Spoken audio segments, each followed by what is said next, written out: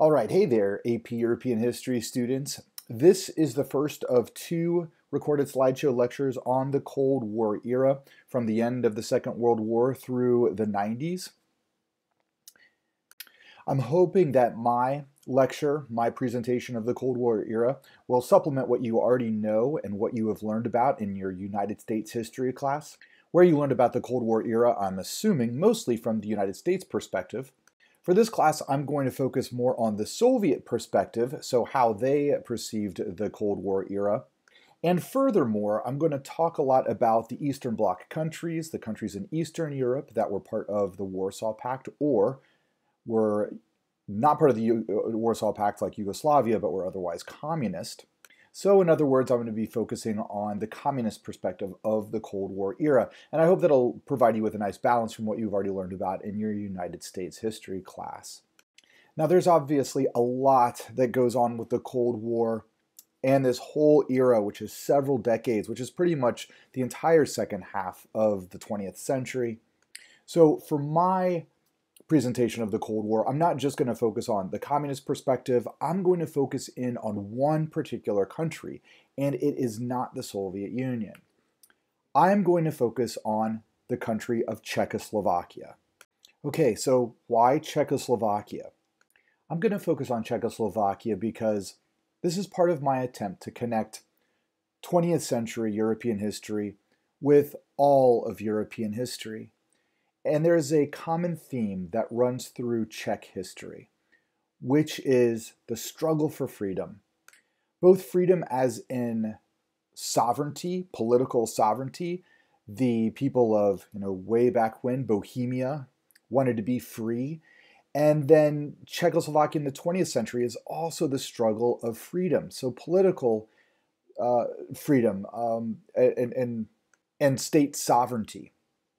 It's also the story of individuals who have struggled for their own personal liberty. This story of national independence and individuals wanting to express themselves freely, this is something that is sown throughout all of Czechoslovak history. And so, as part of my quest to tie in 20th century history with all of European history, I'm going to focus on the incredible story of Czechoslovakia. That, and I love the story of Czechoslovakia in the 20th century. And so this is something that's really easy for me to talk about. Okay, so hey, take a look at this image that I've got up here on the slideshow. It's an image that you've seen many, many times before. There is the capital of Czechoslovakia, and today the capital of the Czech Republic. And let's do some review of what you're looking at here in this picture. There is the probably the most famous, well, one of the most famous tourist attractions in Czechoslovakia, the Charles Bridge that you see there. And then up in the top right-hand corner, you see the big church that is a Catholic cathedral that looks down upon the rest of the city of Prague. That is St. Vitus Cathedral. Like many cathedrals, it was built over the course of 1,000 years. And then hopefully you remember that the large structure that you see built around St. Vitus Cathedral is the Prague Castle. You guys may remember that this is the largest castle in the world by square footage. When I was there in Prague in 2014 and we visited the castle, and by the way, that's what the people there call it. They just simply refer to it as the castle. I was told that if I wanted to visit every single room in this castle during visitor hours, that it would take me 5 days to see every room in the castle of Prague. So I just want to draw your attention once again to the Prague Castle, because when we get to the collapse of communism, the castle comes back into play in the early 1990s in Prague. But remember, a lot happened in that castle. That is where the defenestration of Prague of 1618 happened, was in that building that you see right there, at least obviously in one room of that building right there. So this is an important work of architecture in European history. Okay, now I'm going to show you this particular image, which is not a very, terribly interesting image, but this is another touristy area of Prague today that is rich with cultural history. This is Wenceslas Square. As you see here, Wenceslas Square is quite simply a very long avenue. I do not know how long. I would reckon to say nearly a mile, but I don't know. Today, there are a lot of stores that you can shop at along Wenceslaus Square.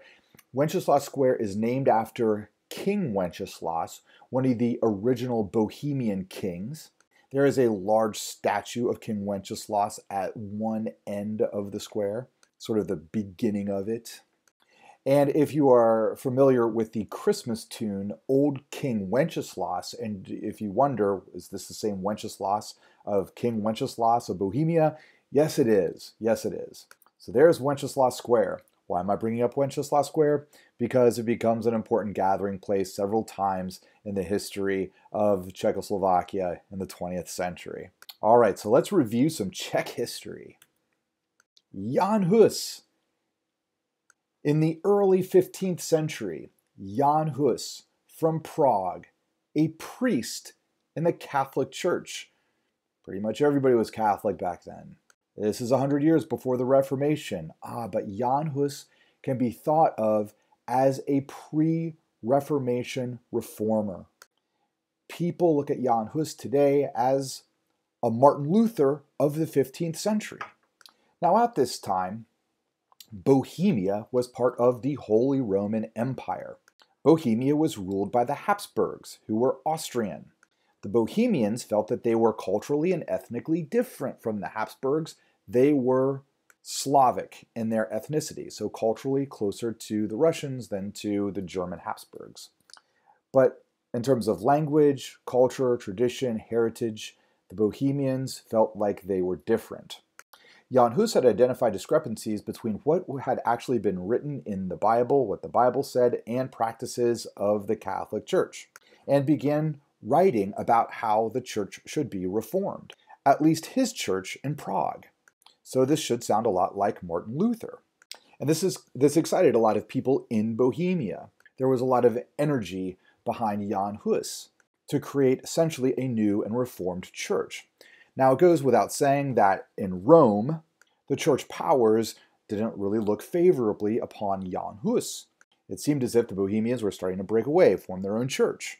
But Jan Hus was doing this in an important period of time in history because the church was itself divided at this particular time. In the early 15th century, there were 3 men who were all claiming to be pope. And so the church was in disarray. So this governmental disarray allowed Jan Hus over in Prague to start to do his own thing. And of course, there was a lot of energy and excitement behind Jan Hus among the people of Bohemia, and especially the people of Prague. But in the year 1415, a council was called by the Catholic Church. This is going to be the Council of Constance. They are going to meet in Constance, which is on Lake Constance in Switzerland, and it is a council. A council is essentially a group of cardinals that get together, and they are going to decide, first and foremost, what's the future direction of the church, who is going to be pope, but then they're also dealing with some of these religious issues that the church is facing at the time, including Jan Hus. So they invited Jan Hus to the Council of Constance to present his ideas, and the council would judge these ideas. Now, Jan Hus probably had very good reason to be concerned to go to see the Council of Constance, because he probably knows they don't like him and they may try to kill him. But the council had promised Jan Hus safe passage. They essentially said, we want to hear your ideas, you will be promised safe passage, come to the Council of Constance. So he does, he presents his ideas. When the council hears his ideas, they determine that Jan Hus is not a man, but a heretic. They have him arrested and they have him burnt alive. And that was the fate of Jan Hus. Excuse me. Advance forward too quickly there. All right, so obviously the story of Jan Hus is 100 years before Martin Luther comes around, almost exactly 100 years. So when Martin Luther gets called to the Diet of Worms in 1521, and he too is promised safe passage, he has very good reason to be afraid. This is exactly what happened to Jan Hus. What makes Martin Luther different from Jan Hus is, of course, Martin Luther ended up being protected by Frederick the Wise. So Martin Luther lives, translates the Bible, Reformation begins. Back home in Bohemia, the Bohemians started calling themselves the Hussites. This is back in 1415, and they rose up in rebellion against the Holy Roman Empire. And for a couple of years, they fought for a war of independence, a war that they eventually lost. So the Bohemians have this reputation of wanting to be independent, wanting to do their own thing, being culturally different from the Germanic Habsburgs. And the Germanic Habsburgs, for the most part, do not like them.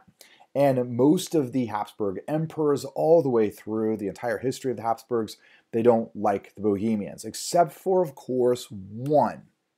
And hopefully you remember the end of the 16th century, the beginning of the 17th century. There was a Habsburg emperor named Rudolf II, who was fascinated by the city of Prague and in fact moved his court to Prague.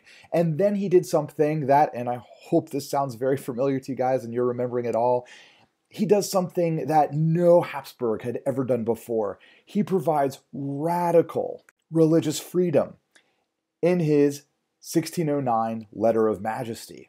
He was personally fascinated with people who identified themselves as witches and warlocks and mathematicians and scientists, or natural philosophers as they called themselves back then. And with this edict of religious toleration, they all flocked to Prague. And so we have the golden age of Prague. All this thanks to our Habsburg emperor, Rudolf II. And hopefully you remember the image that you see there to the left by Giuseppe Arcimboldo. His portrait of his very, very incredibly creative portrait of Rudolf II. Of course, the other Habsburgs determined that Rudolf II is unfit to rule. He is removed from power.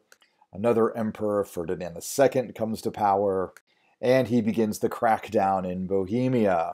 In the year 1618, he dispatches several priests to Prague. This seems to be the beginning of an inquisition that's going to happen in Prague. And famously, in Prague Castle, 3 priests get thrown out of a window. This is the defenestration of Prague of 1618, the event that sparks the 30 Years' War. Prague and Bohemia are briefly free for about a couple of years. They bring in a Calvinist king, King Frederick V, from today, the Rhineland-Pfalz region of Germany. Back then it was called the Palatinate. Capital city was Heidelberg. And he came over to rule the Holy Roman Empire, led by a Bavarian general, sweep into Bohemia, and they fight the Bohemians at the Battle of White Mountain, a battle that the Bohemians lose, and the Austrians, the Habsburgs, continue to rule over Bohemia. And then if we can move forward all the way to the year 1848, where there were nationalist uprisings all over Europe, nearly 50 of them. And if you remember, in the Austrian Empire in 1848, the Hungarians for a brief period of time go free. The Hungarians go free for a brief period of time until the Russians under Nicholas I show up to put them back down and to deliver the Hungarians back to the Austrians.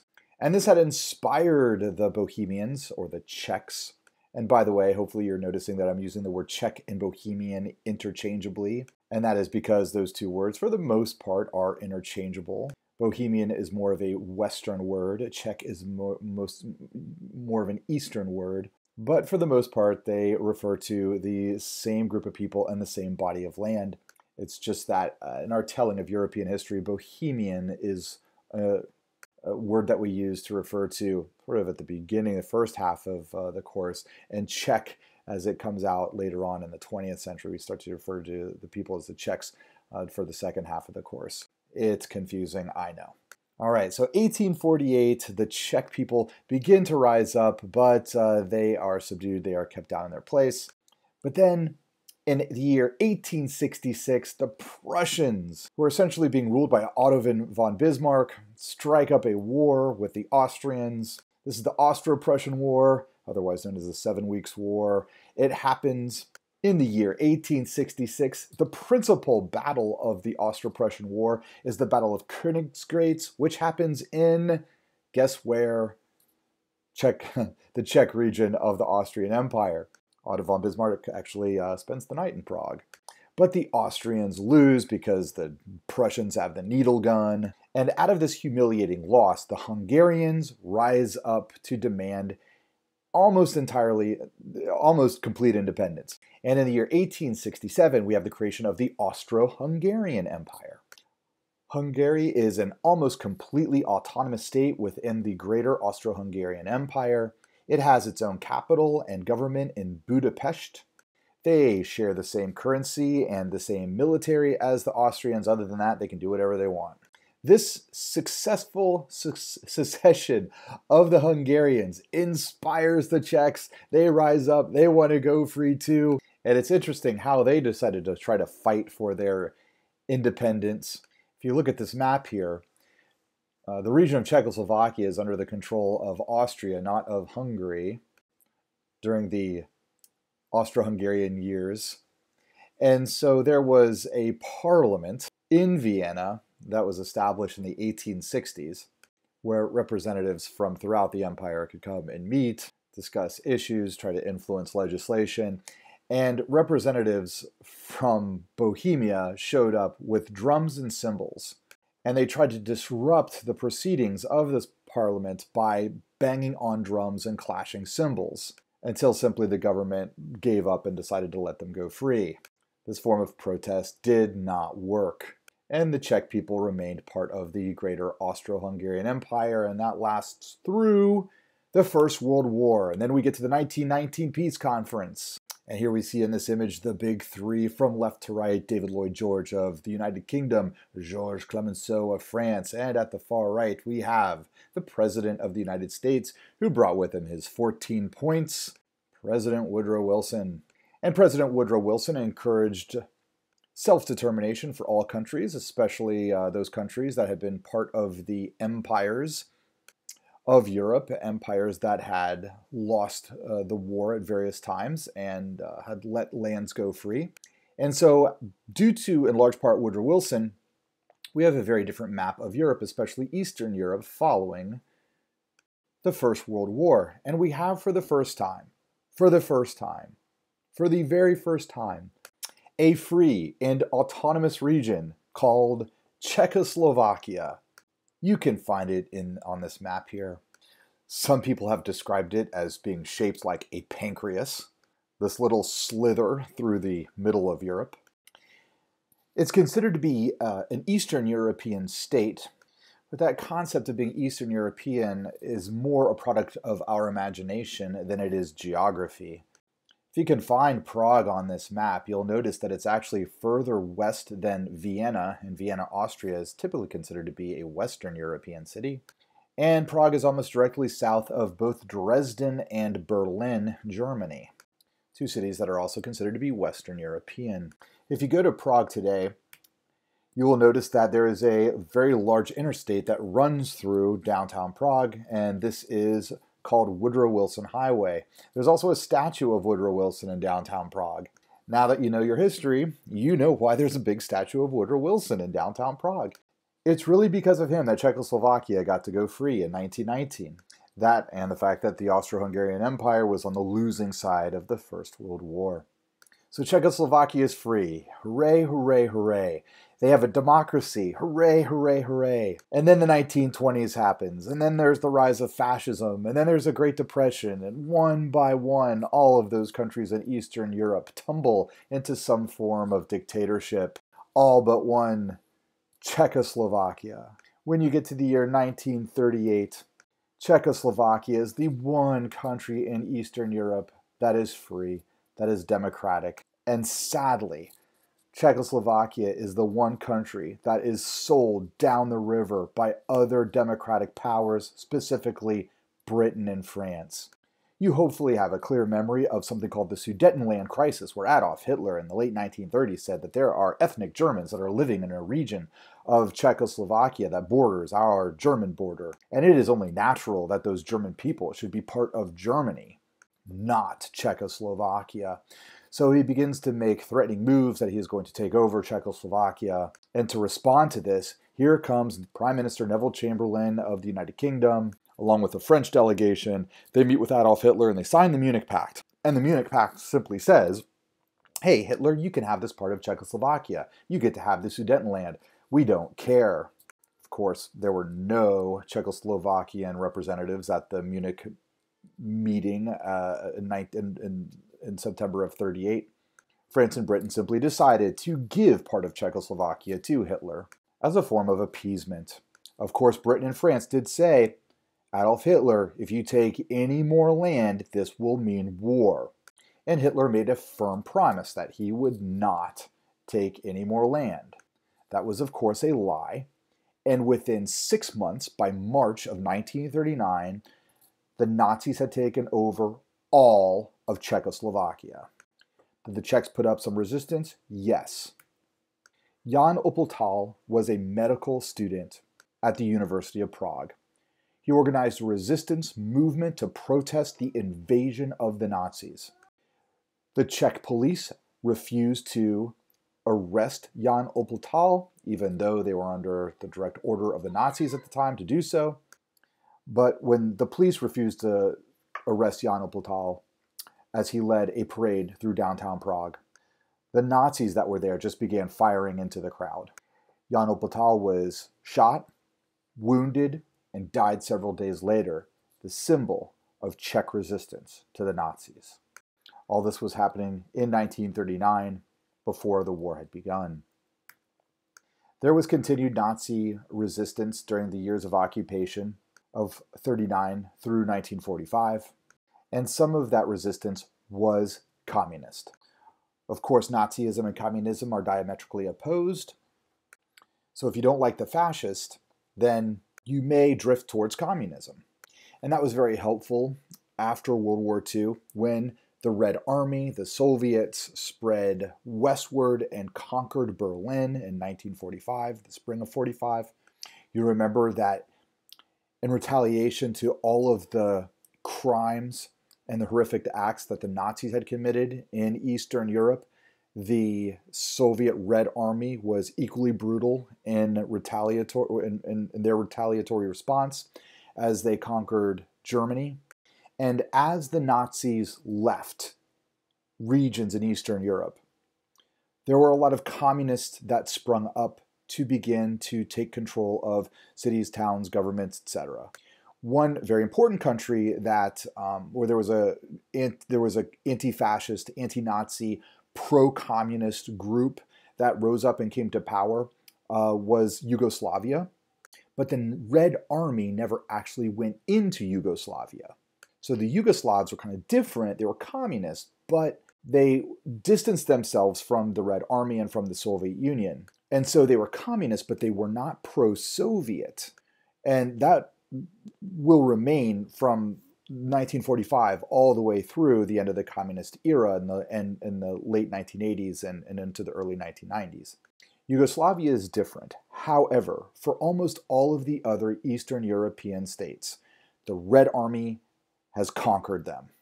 Now, hopefully you remember the Soviet Union suffered greatly during the Second World War. They lost 20 million people, 20 million deaths. It's an astronomical number. Stalin wants to make sure that never again in history will the Soviet Union, will Russia be invaded. Russia has a history of being invaded from the West, whether it's the Swedes invading during the reign of Peter the Great, whether it's Napoleon invading during the reign of Alexander I, or whether it's the Nazis invading during the Soviet era. Russia or the Soviet Union always gets invaded from the West. So now that the Red Army is occupying these Eastern European countries, Stalin starts developing an attitude that he wants to use these countries as buffer states. So he wants to control them, and that they forevermore will be the first line of defense from any other Western invasion. That is how Stalin looks upon Eastern Europe in 1945. Hopefully that makes sense. So during the last year of World War II, in February of 1945, the leaders of the three Allied powers met in the Soviet Union in a city called Yalta, where they had the Yalta Conference. So this would be Winston Churchill of the United Kingdom, President Franklin Delano Roosevelt of the United States of America, and Joseph Stalin of the Soviet Union. And they met to discuss the future of Europe.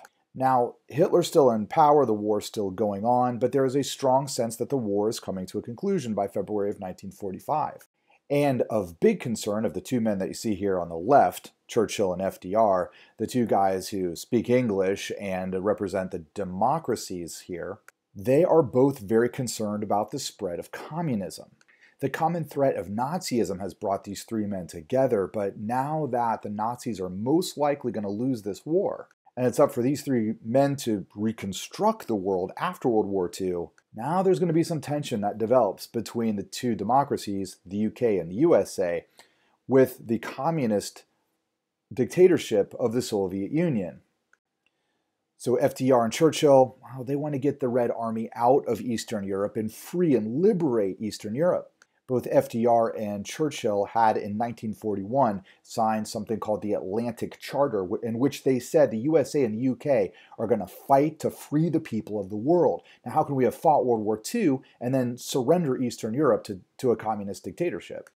So these two men go into the Yalta Conference wanting to get Stalin to let go of Eastern Europe, get the Red Army out of Eastern Europe after the war is completed. Bring the Red Army back home. Now let's look at the situation from the perspective of Stalin. His people have lost an extraordinary amount, his country has lost an extraordinary amount of people. 20 million people are going to die by the end of World War II. And he looks at the two English-speaking heads of state as a couple of jokers. According to Stalin, the Soviet Union has won this war. The effort and the loss of life of both the British and the Americans was extraordinarily limited compared to what the Soviets did. Stalin feels like, I have no reason to respect either of these two guys. I'm going to do exactly what I want to do. So during this diplomatic conference, Churchill and FDR have a tough task at hand. This was doubly hard for FDR because FDR is only a few months away from dying. He's ill at this point in time. This was a very difficult conference for him. But what they tried to do with Stalin is, well, they relied upon their own personal strengths. Both FDR and Churchill are comedic and they're charmers. And they really tried to put on the charm with Stalin. They tried to win his friendship by cajoling him, talking about how great he is, joking with him, trying to be really friendly and chummy with him. Churchill presented him with a British sword to honor him. And they tried to do all these things. But their ultimate goal is to get Stalin to let go of Eastern Europe after the war is over. Does this work? Well, here's what's agreed upon at the Yalta Conference. Stalin agrees that after World War II is over, the Red Army will retreat back into the Soviet Union, and that all of the countries that had existed prior to World War II in Eastern Europe, countries like Czechoslovakia, will once again be free and independent states. And he agrees to the most important thing, that all of these countries will have free elections. Stalin agrees to this, which might seem like a success for FDR and Churchill, but Stalin also knows that the anti-Nazi, anti-fascist forces that were in these countries that rose up during the retreat of the Nazis out of their country and the emergence of the Soviet Red Army into most of these countries in the East will create a situation that he can manipulate to ensure that absolutely all of these countries in Eastern Europe will be communist countries after World War II. Okay, so this is the Yalta Conference of February of 45, and a lot of historians believe that this is sort of the first event of the Cold War. So as we look at a map of Eastern Europe after World War II, we see regions in the light red that are part of the USSR, and then the sort of pinkish colors there are going to be communist countries that are seemingly independent, but as we will learn, the Soviet Union, by the time 1950 rolls around, will be controlling these countries directly. Okay, so once again, Czechoslovakia. Here it is on this map. Territorially, it's its own independent state. It's got its own government at Prague. They had free elections. That, starting in 1948, were no longer free. They were manipulated. Only communist, pro-Soviet politicians were able to achieve seats of power. And Czechoslovakia, as we will learn throughout the lecture today, becomes essentially a puppet state for the Soviet Union. Once again, Czechoslovakia is being controlled by a foreign power. But we will also see that the spirit of Jan Hus is still with them. There are still going to be some very brave individuals who are going to be willing to fight in various ways for their own independence. All right, so in the summer of 1945, the war is over in Europe. The United States of America is still fighting the Empire of Japan in the Pacific, but the war is all done in Europe, and we have our last major World War II conference. This is the Potsdam Conference. Potsdam Conference was held in the summer of 1945. Potsdam is a suburb of Berlin, Germany. And hey, for what it's worth, Potsdam, there's a lot of history in Potsdam. And I mean a lot of history, but today Potsdam, Germany is known for being the Hollywood of Germany. This is where a lot of films are made, like big production films are made in Germany, is in Potsdam. So if you visit Potsdam, it's a pretty swank suburb of Berlin, and you might see a celebrity or two. Not just German, but sometimes American celebrities who make European films. All right, but at this particular conference, we've got two very different people here. Winston Churchill had actually been voted out of power as a new liberal government took over in the summer of 1945. And the new prime minister, a liberal, is a man by the name of Clement Attlee. And you see him there on the left. Franklin D. Roosevelt in the United States of America died in Georgia in April of 1945. And he was replaced by his vice president from Missouri, Harry S. Truman. Harry S. Truman had just found out about the Manhattan Project days before he had gone to Potsdam. So at this picture right here, he's just learned that the United States of America has a nuclear bomb. He knew nothing about this when he was vice president. It was actually held, he actually didn't know about it until well into being president, at least a couple months as being president. All right, and the only familiar face here is Joseph Stalin of the Soviet Union. All right, so why are these three men meeting? They are there to talk about the future of Germany. This is the primary thing that they want to discuss at the Potsdam Conference, the future of Germany. All three of their countries had been fighting the Nazis. Now the Nazis have been conquered. All of their armies are occupying Germany at the time. What are we now going to do with Germany? What type of government is it going to have? And what they ended up doing at Potsdam was dividing Germany up into areas of occupation. So the Soviet Union, the United States, the British, and the French would each have regions where their military would be stationed, and they would occupy this particular region. The goal of the Potsdam Conference was then to find a way to reconstruct and, get this, reunite Germany under one government in which all three of these powers, the British, the French, and the British, and the Americans, and the Soviets, could agree to. Now, what happened with this aspect of the Potsdam Conference was it sort of only half succeeded. Germany ends up getting divided into areas of occupation. Go figure, the democratic powers, they occupy the western side of Germany. So this would be Britain and France and the United States all occupy regions in the western side of Germany. And then the Soviets occupy the eastern side of Germany. And then, because it's the capital, Berlin is also placed under occupation by all four of those countries. But even Berlin reflects this geographical divide, because on the western side of Berlin, there's going to be the American, the French, and the British occupying that part of the city. And then on the eastern part of Berlin, the Soviets will occupy that part of the city. And Berlin, as a whole city, is located within the greater Soviet eastern region of Germany. So that's how things are set up. Now the goal is each army helps to reconstruct that part of Germany.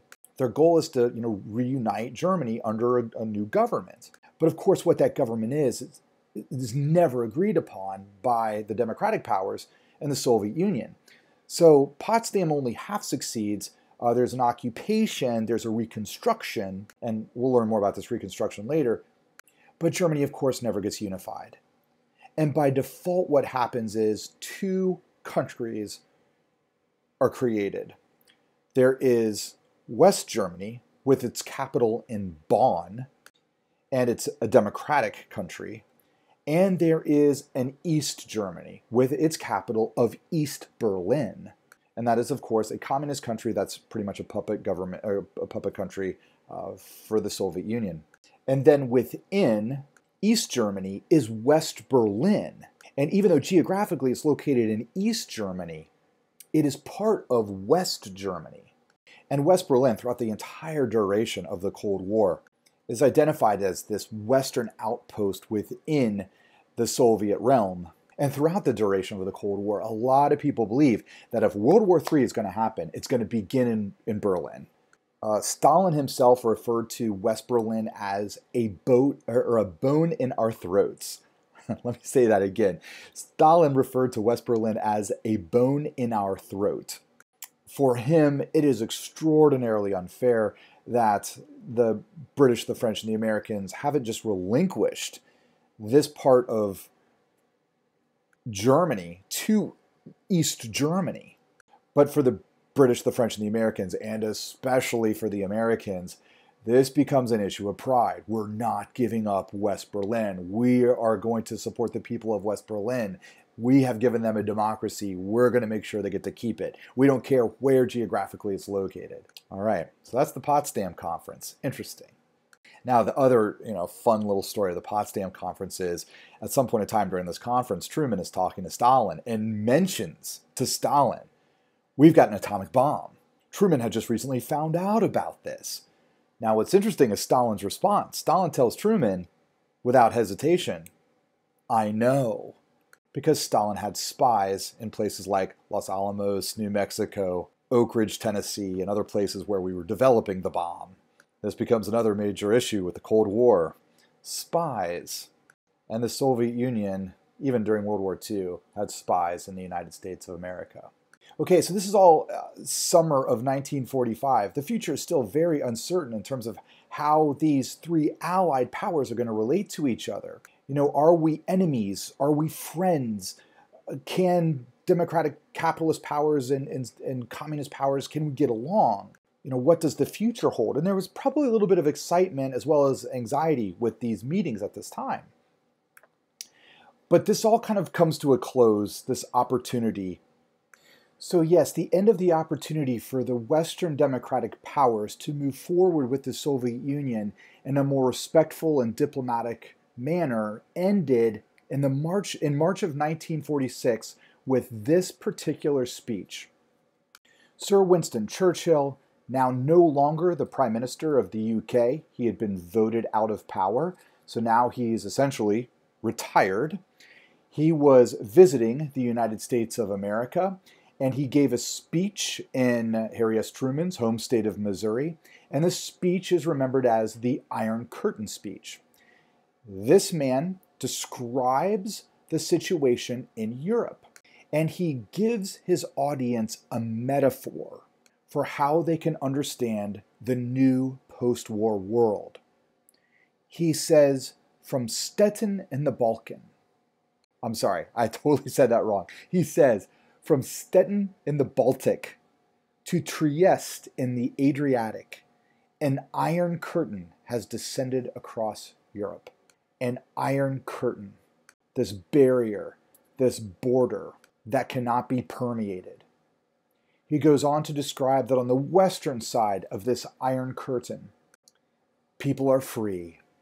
And on the eastern side of the Iron Curtain, all those glorious ancient capitals, they are now under the shadow of a vicious dictatorship.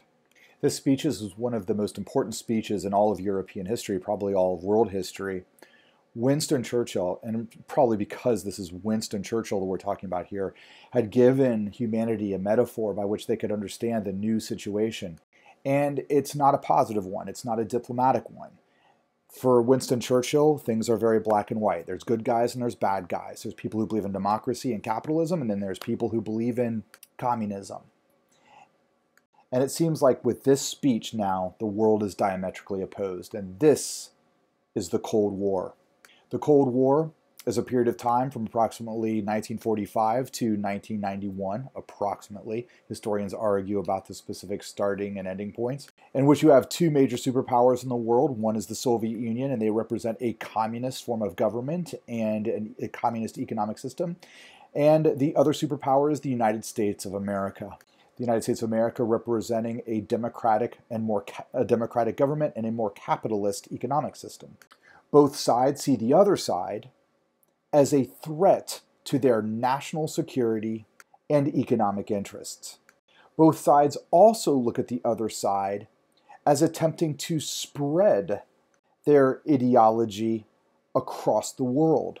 Now, in 1946, this might be perceived as just, well, two major countries with very powerful militaries that don't see eye to eye on what the best form of government is and what the best economic system should be. And both sides are essentially trying to influence other countries to join their side. And their way of life, their form of government, their economic system is going to spread. And this is seen as a threat. But then things really heat up in 1949 because the Soviets did have spies in the United States of America. The United States has developed an atomic bomb in 1945. The United States uses 2 atomic bombs against the Empire of Japan to win World War II. But at that point in time, the United States of America is the only country with an atomic bomb. But because of those spies from the Soviet Union that were here, the United States, or the Soviet Union, is able to develop an atomic bomb relatively quickly. And by 1949, the Soviet Union has an atomic bomb too. Now the Cold War gets a lot more hostile. If the Soviet Union and the United States of America ever go to war, there will most likely be a nuclear exchange. This will mean potentially the end of human life on Earth. Humanity now has the ability to destroy everything.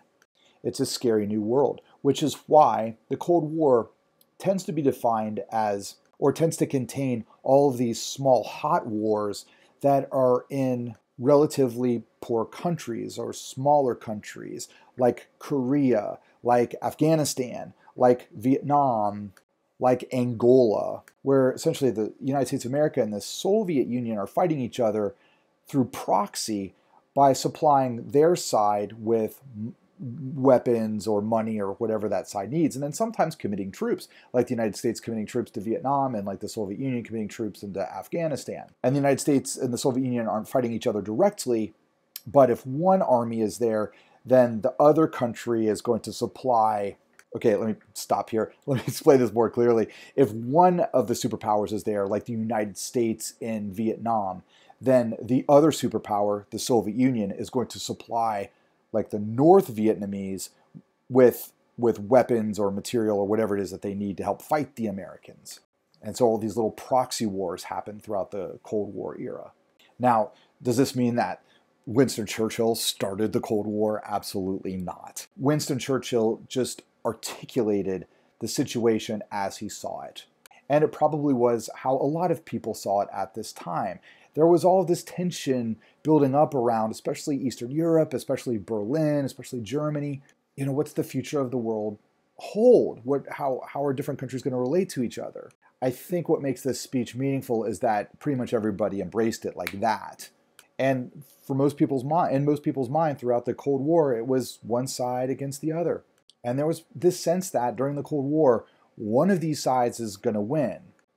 Or maybe not. Maybe the future of humanity is going to be eternally divided like this. And if so, is there any way to reduce the tensions on both sides? And this was the Cold War era. All right, guys, this is the continent that we're studying, Europe. Europe is now the dividing line for the Cold War. The Iron Curtain runs through the middle of Europe, from Stettin in the Baltic to Trieste in the Adriatic.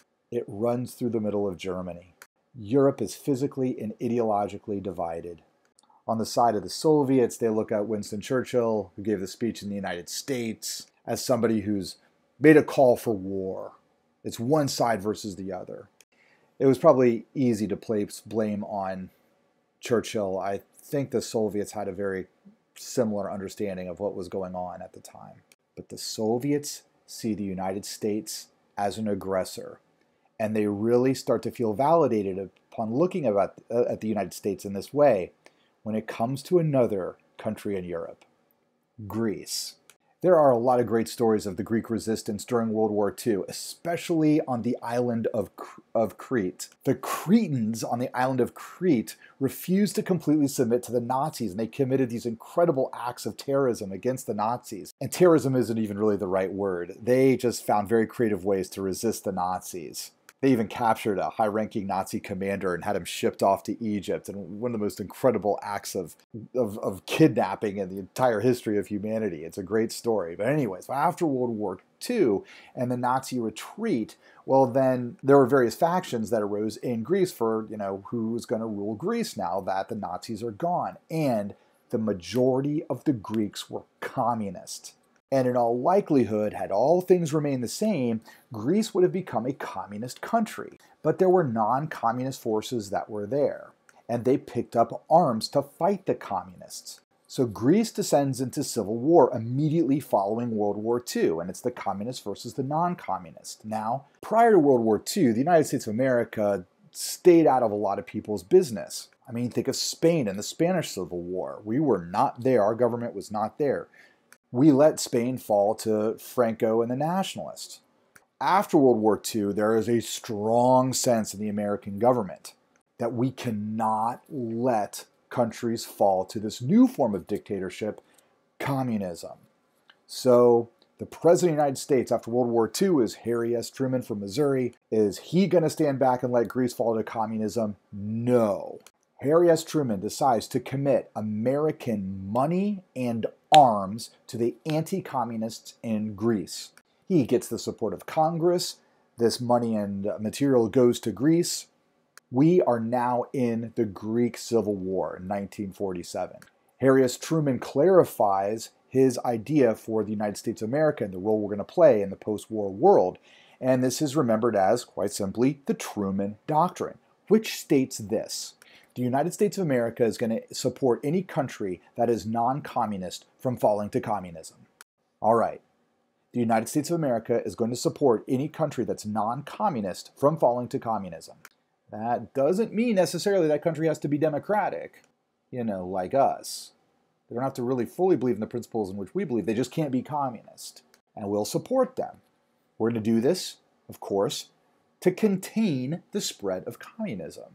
And this containment attitude of the Americans is going to drive much of our foreign policy, much of the American foreign policy throughout the Cold War. So when we get involved in places like Korea, Vietnam, why are we there? We're there to contain the spread of communism. And this goes back to Truman's decision to aid the anti-communist forces in Greece in 1947. All right, so from the American perspective, good job. We're committing American money and military aid to the people fighting against a communist dictatorship in Greece. So we're stopping the spread of communism. We're protecting the freedom of people around the world.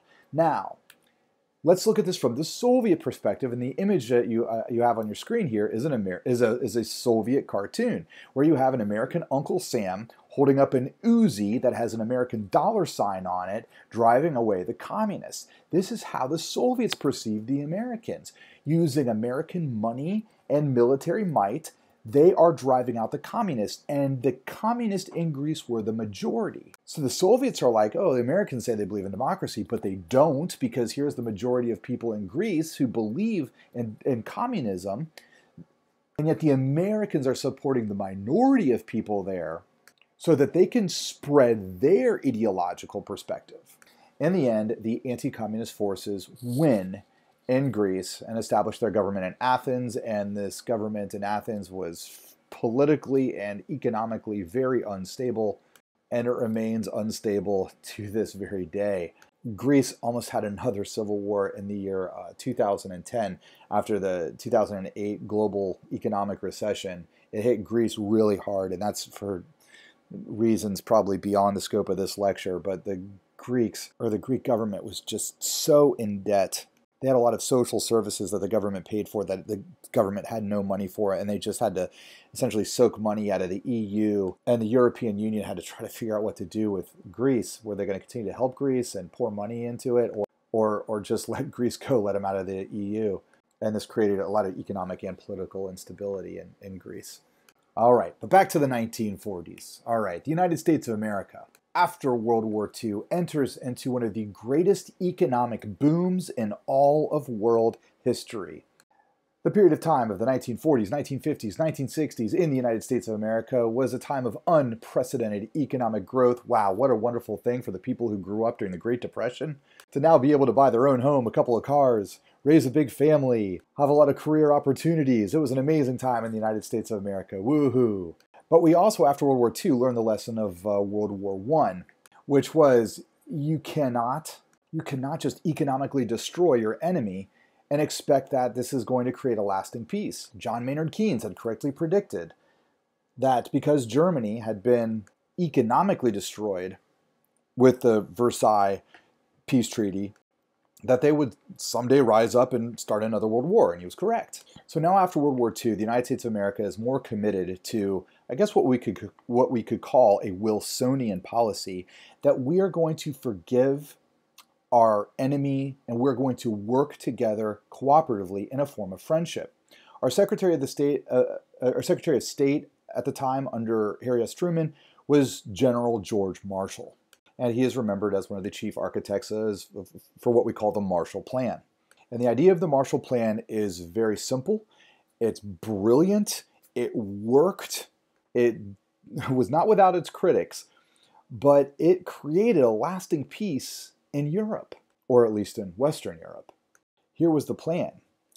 The United States of America is a wealthy country. We are now going to commit billions of dollars in foreign aid to any war-torn country that requests it. So we are going to pay for the reconstruction of countries. Countries like Germany, France, even Britain. We'll have a similar plan that we'll use with Japan. So there's this joke about the United States of America that the United States of America first bombs you to smithereens and then pays to reconstruct you. And that's pretty much what the Marshall Plan was. But it was also brilliant. And I want you to understand some of the details of the Marshall Plan in terms of what made it so brilliant. First of all, a country couldn't just request money. Like West Germany couldn't say to the United States of America, hey, we need $5 billion. Can you hand it over?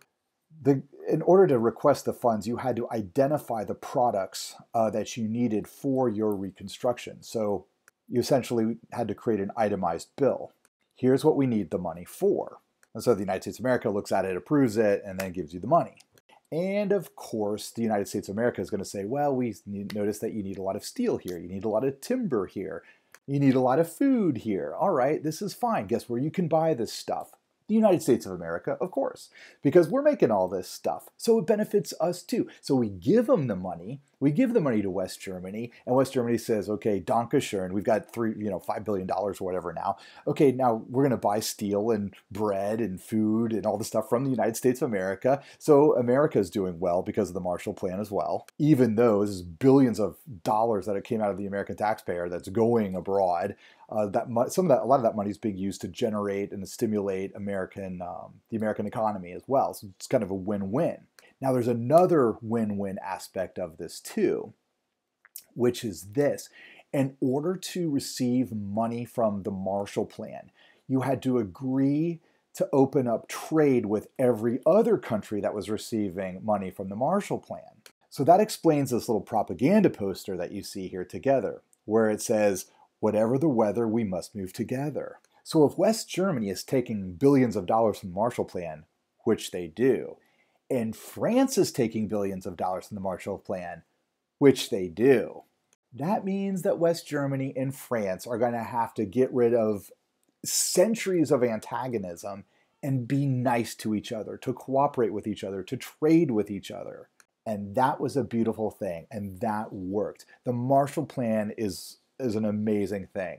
And one last thing, this picture is taken from France. These are French children given a free lunch from the American Marshall Plan.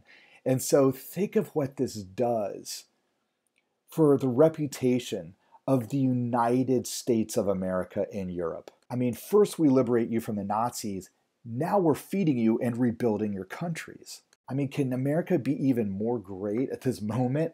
I mean, I'm sure all these little French kids, as they're filling their bellies, are probably also thinking to themselves in some way, shape, or form, hey, merci beaucoup les États-Unis. Thanks, America. And this was great for the United States of America. Okay, so who were the opponents of the Marshall Plan? Mostly American citizens who are really concerned about the fact that billions of dollars of taxes are going abroad. This was not without criticism. Because this is really unprecedented in American history. We've never done this before. Okay, so this was the Marshall Plan. We were reconstructing Europe. Germany, West Germany in particular. The first chancellor of West Germany was an old man named Konrad Adenauer. He politically had opposed Hitler in the 20s and 30s and happened to survive the war. And so he was a perfect candidate to be the first president of a democratic West Germany. And he was responsible for overseeing what is called the German economic wonder of the 1950s.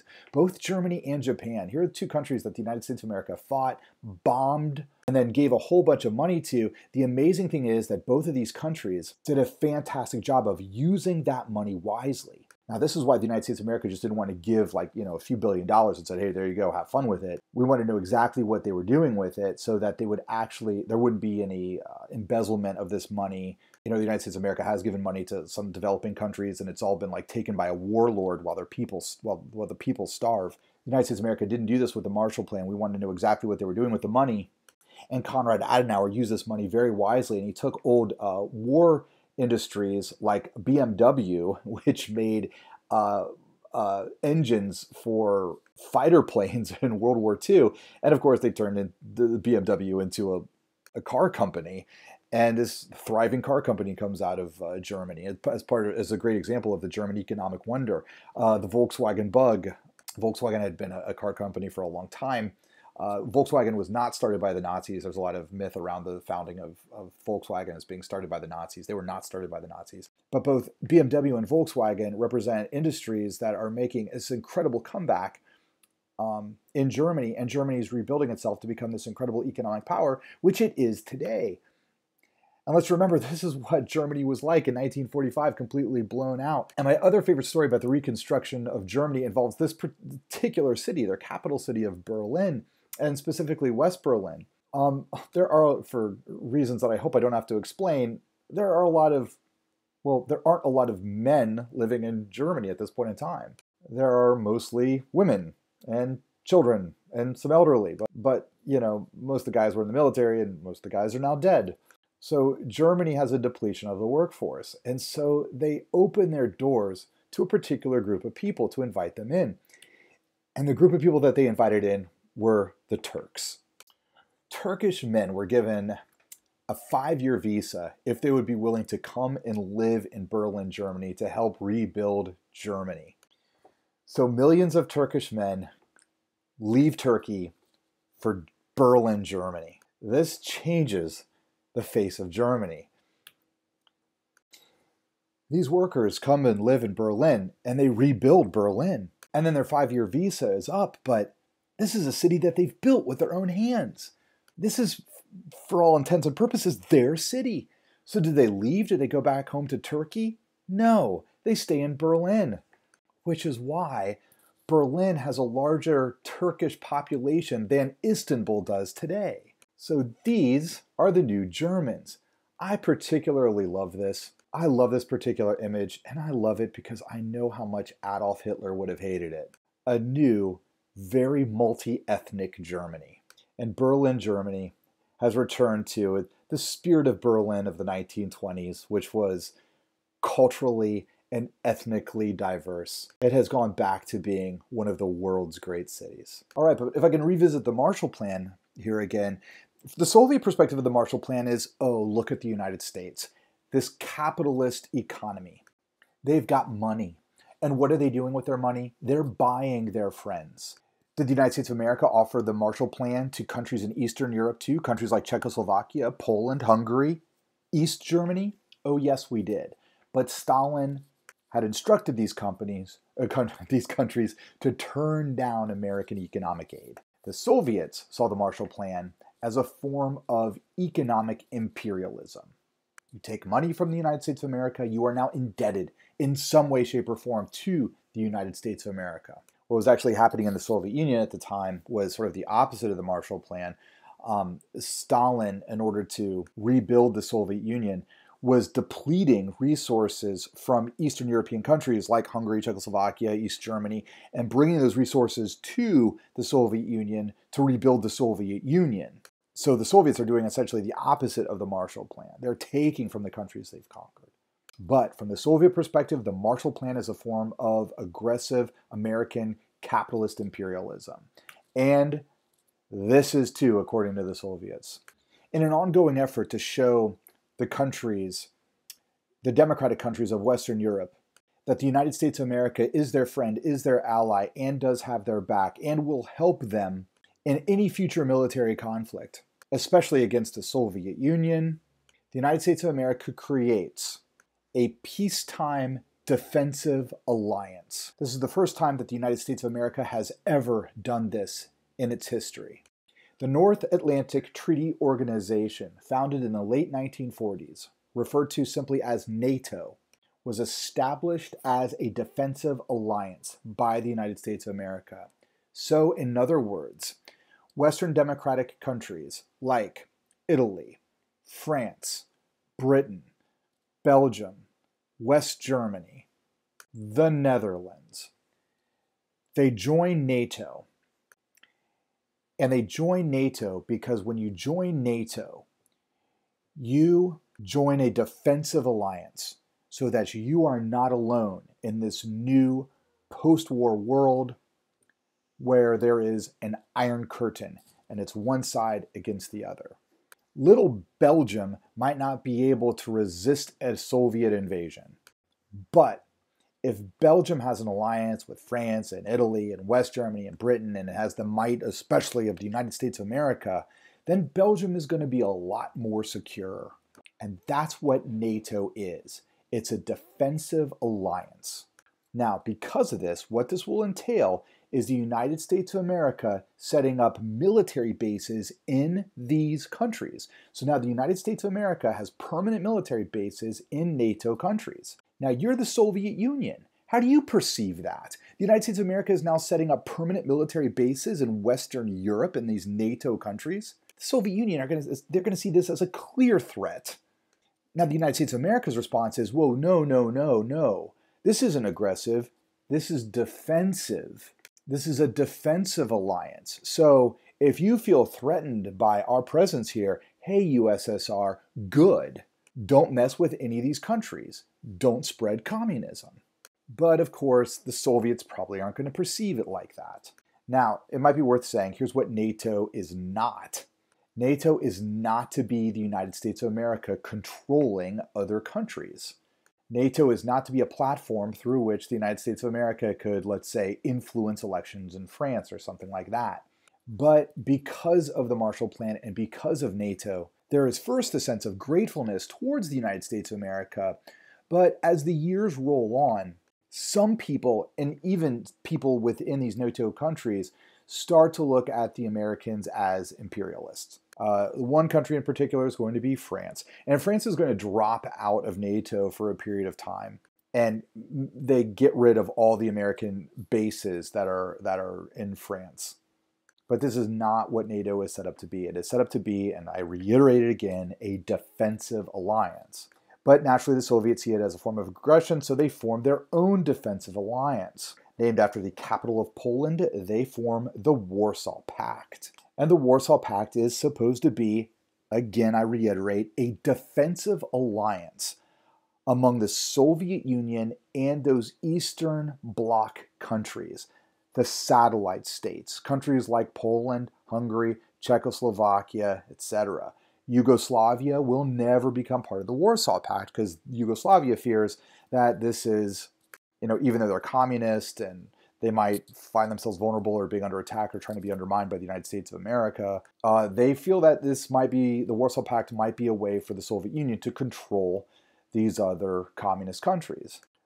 But the Warsaw Pact is established to be a defensive alliance among the communist countries.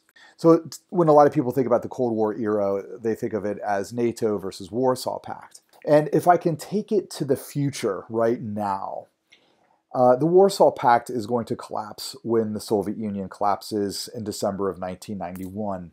There is today no more Warsaw Pact. So in the 1990s, if there's no Warsaw Pact and there's no Soviet Union anymore, there's no communism, shouldn't NATO have gone away? NATO doesn't go away, and in fact, NATO expands. And countries that were once part of Warsaw Pact, countries like Poland, Czech Republic, they're now part of NATO. Even countries that were once part of the Soviet Union itself, like Estonia, Latvia, Lithuania, are now part of NATO. And NATO expanded. Now, why did NATO expand?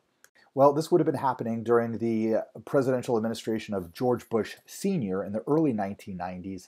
When the Soviet Union collapsed during his administration, he could have disbanded NATO. He could have taken steps to do that. But what the United States saw at this point in time in history was an opportunity to expand democracy, to protect the freedoms of people, and understand these countries wanted to be a part of NATO. They wanted the protection of the United States of America, especially after living under the long shadow of the Soviet Union for the whole second half of the 20th century. Countries like Poland were like, yes, please, we want to be part of NATO. And so NATO expanded. But today, if you go to Russia, if you could, just in your imagination, go to Russia and you could go to Moscow and you could meet the people who advise Vladimir Putin or even talk to Putin himself.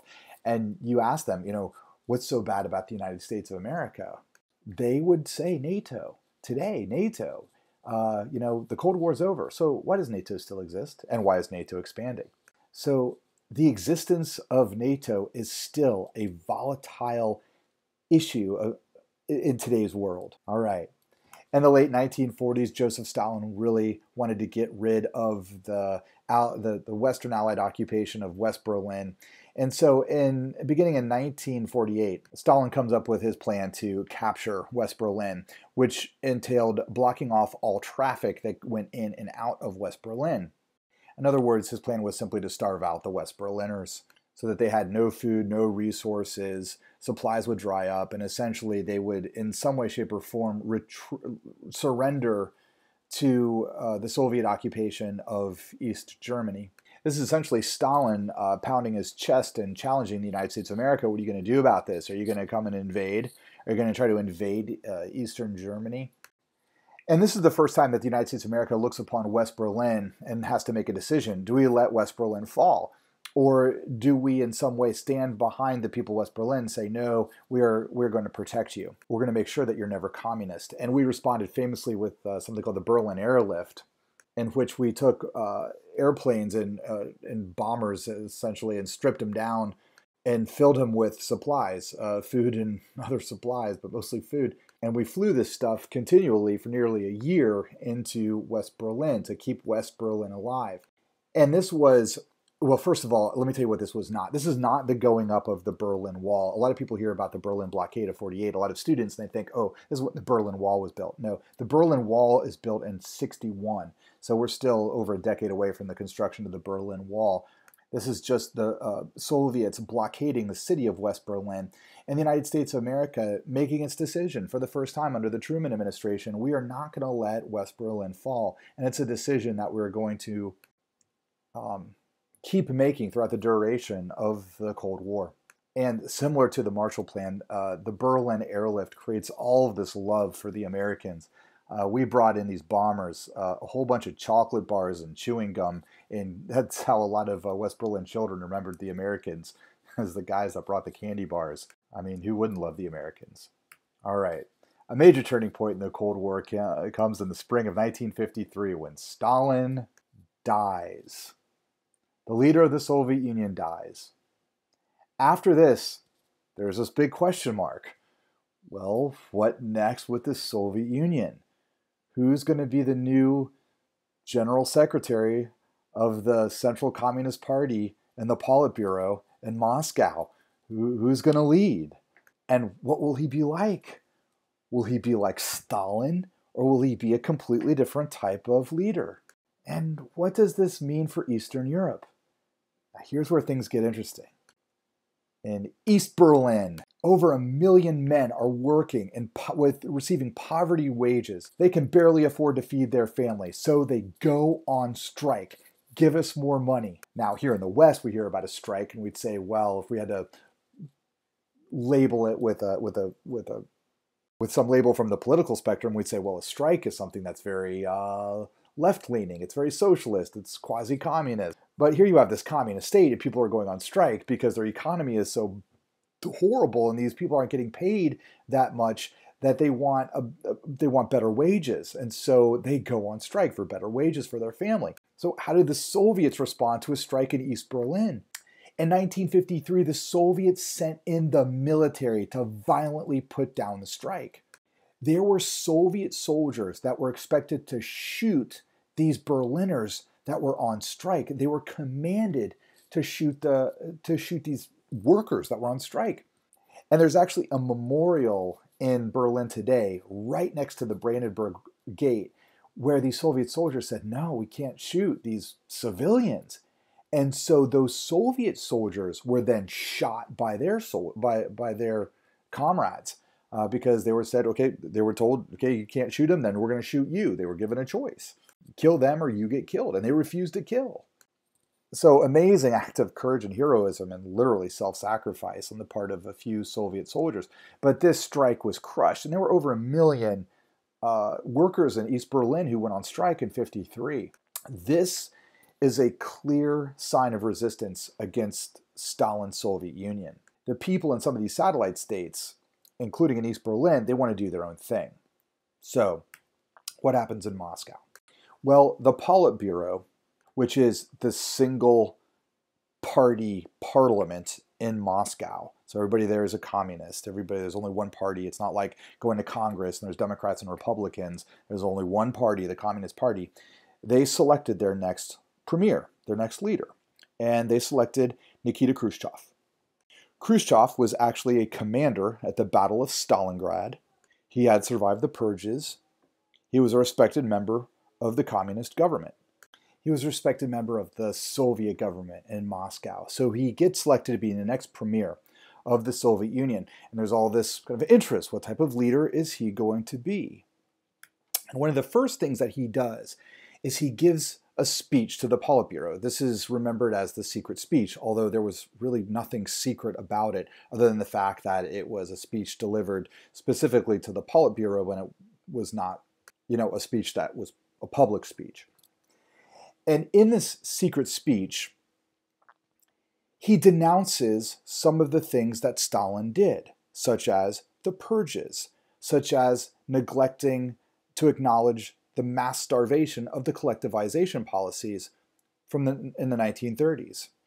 Khrushchev announces that he is going to be lifting some of the extreme censorship of the Soviet Union, and there is going to be more freedom for creativity and the arts in the Soviet Union. And so the secret speech is remembered as being a process of what is called de-Stalinization of the Soviet Union. So this sounds really good. It sounds like, people are going to be like, oh, thank goodness, we get to be more free now in the Soviet Union under Nikita Khrushchev. Well, not everybody liked it, especially high-ranking members of the Politburo who will be known as the hardliners. Because they're like, wait a minute, if you start letting everybody talk about this stuff, then there'll be complaints, there'll be criticisms. This will destabilize the Soviet Union, will be seen as weak. It's best just to have one policy, tell everybody you're either with us or against us. Any potential political enemies get sent off to the gulag, and that's it. And Khrushchev is going to spend his entire career as premier of the Soviet Union dealing with these hardliners. These guys who think that de-Stalinization is going to make the Soviet Union weak. And so this makes Nikita Khrushchev a very interesting guy. And he's remembered as sort of this, in this way in Russia today. He wanted to do all these internal reforms in the Soviet Union. The Khrushchev years, for those people who grew up in the Soviet Union during the Khrushchev years, remember him as sort of this idea guy who was interested in perpetual reform. So he wanted to reform agriculture. He wanted to reform industry. And kind of any new hip, hot idea that came along for reforming, he did it. And this was a top-down bureaucratic Soviet state. He said he did it, and here's how we're going to do it. And he would change, industries. And it ended up kind of not working out very well. Anybody who's ever had a job where orders come from like the top down in terms of the best way to do things, and the workers on the ground are like, this isn't going to work. That was Khrushchev's Russia. There were all these reforms. He loved the idea of reform, and he tried to reform all these industries, and for the most part, it doesn't work. But there's a little bit more freedom in the Soviet Union, freedom of expression and such. But the hardliners in the Politburo are like, oh, you're making the Soviet Union look weak. So Khrushchev is also remembered by trying to appease the hardliners by saying, we are going to be tough on the United States of America. And internationally, we're going to do everything we can to destabilize the United States of America. And this is going to culminate in one major event that is going to bring the entire world to the brink of a nuclear war. So that's Khrushchev, reform from within, have all these reforms from within, but be tough on the United States of America. Most people remember Nikita Khrushchev as giving a speech in the United States of America, telling the United States, we will bury you. We will bury you. Did Nikita Khrushchev tell the United States of America, we will bury you? Yes, he did, but this quote has been taken out of context. Here's what Nikita Khrushchev was trying to say. The United States of America has existed since the 18th century, since 1776. And they've been growing at a certain trajectory to become a superpower in the world. But we, Soviets, have only existed since 1917. And look at how our trajectory has shot up, and look at how we're advancing. You know, you guys, you Americans have been around for a couple centuries. We've been around for half a century, and we've already caught up with you. And so we're going to pass you by, we're going to develop beyond you, and we will emerge as the superior civilization in history, leaving you behind in the ash heap of history. We will bury you. Okay, so that is what Nikita Khrushchev meant when he told the Americans, we will bury you. A very famous Soviet writer at the time, I should probably call him Russian, not Soviet. He hated the Soviet Union, was Alexander Solzhenitsyn. He was a writer. He was highly critical of the Soviet government during the Stalin years. He was placed in a gulag, and he was actually let out of the gulag by Khrushchev, or at least by Khrushchev's reforms. And after which he wrote about his experiences in the gulag. He wrote several huge books about life in a gulag. And then he also wrote this very famous shorter book called A Day in the Life of Ivan Denisovich. Alexander Solzhenitsyn will eventually emigrate to the United States of America, where he becomes the celebrated writer who lives here. He's passionately anti-communist, passionately anti-Soviet, so go figure, a lot of Americans like him, until the Vietnam War rolls around, and then he becomes very pro-America in the Vietnam War. He really thinks that the Americans should continue to fight in the Vietnam War, to fight communism. Not all Americans agree with that at the time, and so Alexander Solzhenitsyn becomes a bit of a controversial figure here in the United States in the late 1960s. And then later on, he becomes a big supporter of Ronald Reagan in the 1980s. There's Alexander Solzhenitsyn. All right. Now, what I would like to focus on is the impact of Nikita Khrushchev on Eastern Europe. This secret speech and the de-Stalinization of the Soviet Union has this incredible impact on the Eastern Bloc countries, on the satellite states, and Poland is first. They think like, all right, this is it. We're going to go free. We're going to be able to do our own thing. We don't have to live under the shadow of the Soviet Union. And so Poland is, and this is going to sound like history repeating itself, Poland is going to have its own uprising. Once again, it's named after a month. This is Polish October of 1956. The president of Poland is an individual whose name I will butcher because I do not speak Polish, Władysław Gomułka. And Gomułka gives all these passionate speeches about how Poland is going to democratize. Poland is going to democratize. What's this mean? It means we're going to have a multi-party system in Poland. We're going to have economic change in Poland. And Gomułka is extraordinarily popular. News of this is then broadcast around Eastern Europe, and other countries get inspired by it. But what happens to Poland? It's interesting. Gomułka gets all of these supporters, people who rise up in the Polish government in Warsaw, because Gomułka had asked for suggestions for how Poland should be reformed. And so people respond to his call, and they give him ideas, suggestions for, how to reform the government. Gomułka listens to all of them and then imprisons them. After these people get placed into prison, very few people come forward with suggested ideas for reform for Gomulka, and Gomulka maintains a one-party communist system in Poland with the mutual support of the Soviet Union. So what happened there? Was Gomulka just being a jerk, setting people up? Well, probably what happened was this. Gomulka was serious about genuine reform in October of '56. Then the Soviets threatened him with something, assassination, taking over your country, who knows. And Gomulka, essentially, in order to save his own skin, changed his tune by taking all these democratic reformers and locking them up in prison. Anyways, nothing changes in Poland. But Hungary. News of Polish October spread south to Hungary, and the people rise up in the street. 50,000 people rose up in the streets of Budapest demanding democratic reform. The president of Hungary at the time was Imre Nagy. If he were here in the United States today, we'd probably pronounce his last name Nagy, but so far as I can speak Polish, his name was pronounced in Poland, I'm sorry, not Hungary, sorry, wrong country. So long as I can say his name as I've heard it said in Hungarian, his name was pronounced Imre Nagy. Imre Nagy, how does he respond to the people rising up? He supports them and actually broadcasts his support from a radio station in downtown Budapest. I love showing you the image of this because you should be able, as a good AP European history student, to look at this image and know that it is a Hungarian image because you are looking at Magyar radio in Budapest. And you should say, oh yeah, Magyar, those are the old Hungarian aristocrats. Yeah, that's Magyar radio. So now you've got tens of thousands of people on the streets in Hungary. You've got a president who supports them. How does the Soviet Union respond? The Soviet Union responds by a full-fledged invasion. They send in the tanks. Imre Nagy locks himself in the radio station and he broadcasts from this radio station. Now the thing is, this is over the radio.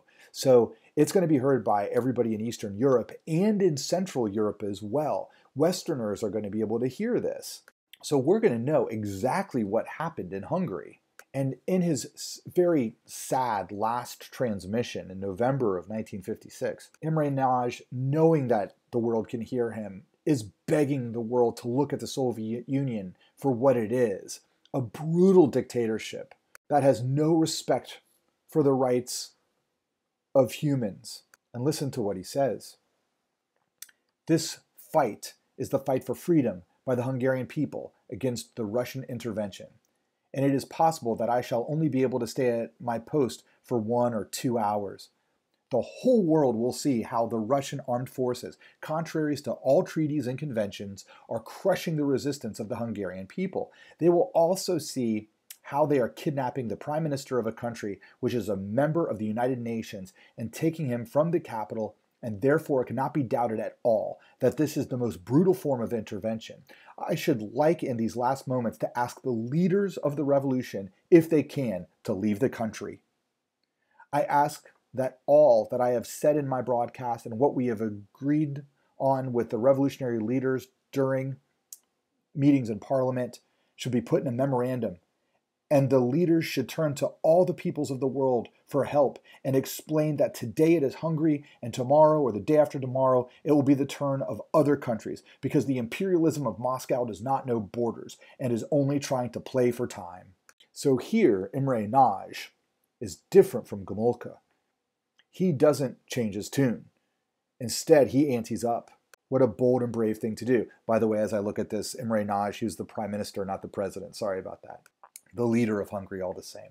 But he doesn't submit. He doesn't change his tune. He doesn't go after the revolutionary leaders that he had worked with previously, as he mentions in this statement. He instead says, "Hey, get out of the country. Tell our story, so that the rest of the world can respond and say, no, Soviet Union, you can't do this." Okay, so does the rest of the world respond? How about the United States of America? How do we respond to Hungary? Well, we do nothing. President Harry S. Truman does nothing. Why do we do nothing? Because of the Truman Doctrine. The Truman Doctrine had stated that we were only going to contain communism. The one thing that the Truman Doctrine did not state was that we were going to support revolutionary movements within countries that were already communist, because this could draw us into a war with the Soviet Union and potentially a nuclear exchange. By 1956, both sides have the atomic bomb. Both sides can kill each other and destroy the world, honestly. So the United States of America, by its own policies, lets Hungary fall. All right. But if you were Khrushchev, how would you have responded to this? You're already doing your part to reform the Soviet Union from within to allow for a little bit more freedom of expression and creativity within the Soviet Union. You're engaged in a whole lot of reforms within the Soviet Union, and this is bringing a lot of criticism upon you by these hardliners in the Politburo. Now, if you say, hey, great job, Poland, go free. Okay, Hungary, you too, you do your own thing. You can even leave the Warsaw Pact if you want to, whatever. Do your own thing. Become democratic. Join NATO. I mean, this is going to be the end of your career. And honestly, sincerely, it might, really truly weaken the Soviet Union. Of course, this is going to sound great to the United States of America, but Khrushchev, this is your job to, protect the strength of the Soviet Union and your career as well. So what are you going to do? Well, of course, he's going to try to put down these revolts. But if you're Khrushchev, think about how you could justify it. Think about how you could justify it. One way you could justify it is say that the people that were trying to hold the revolution in Hungary didn't really believe in democracy, but they had other evil intentions. They maybe represented the worst of capitalists. They were trying to somehow financially profit off of this revolution. So here's the Soviet government's response. The course of the events has shown that the working people of Hungary, who have achieved great progress on the basis of their people's democratic order, correctly raise the question of the necessity of eliminating serious shortcomings in the field of economic building, the further raising of the material well-being of the population, and the struggle against bureaucratic excesses in the state apparatus.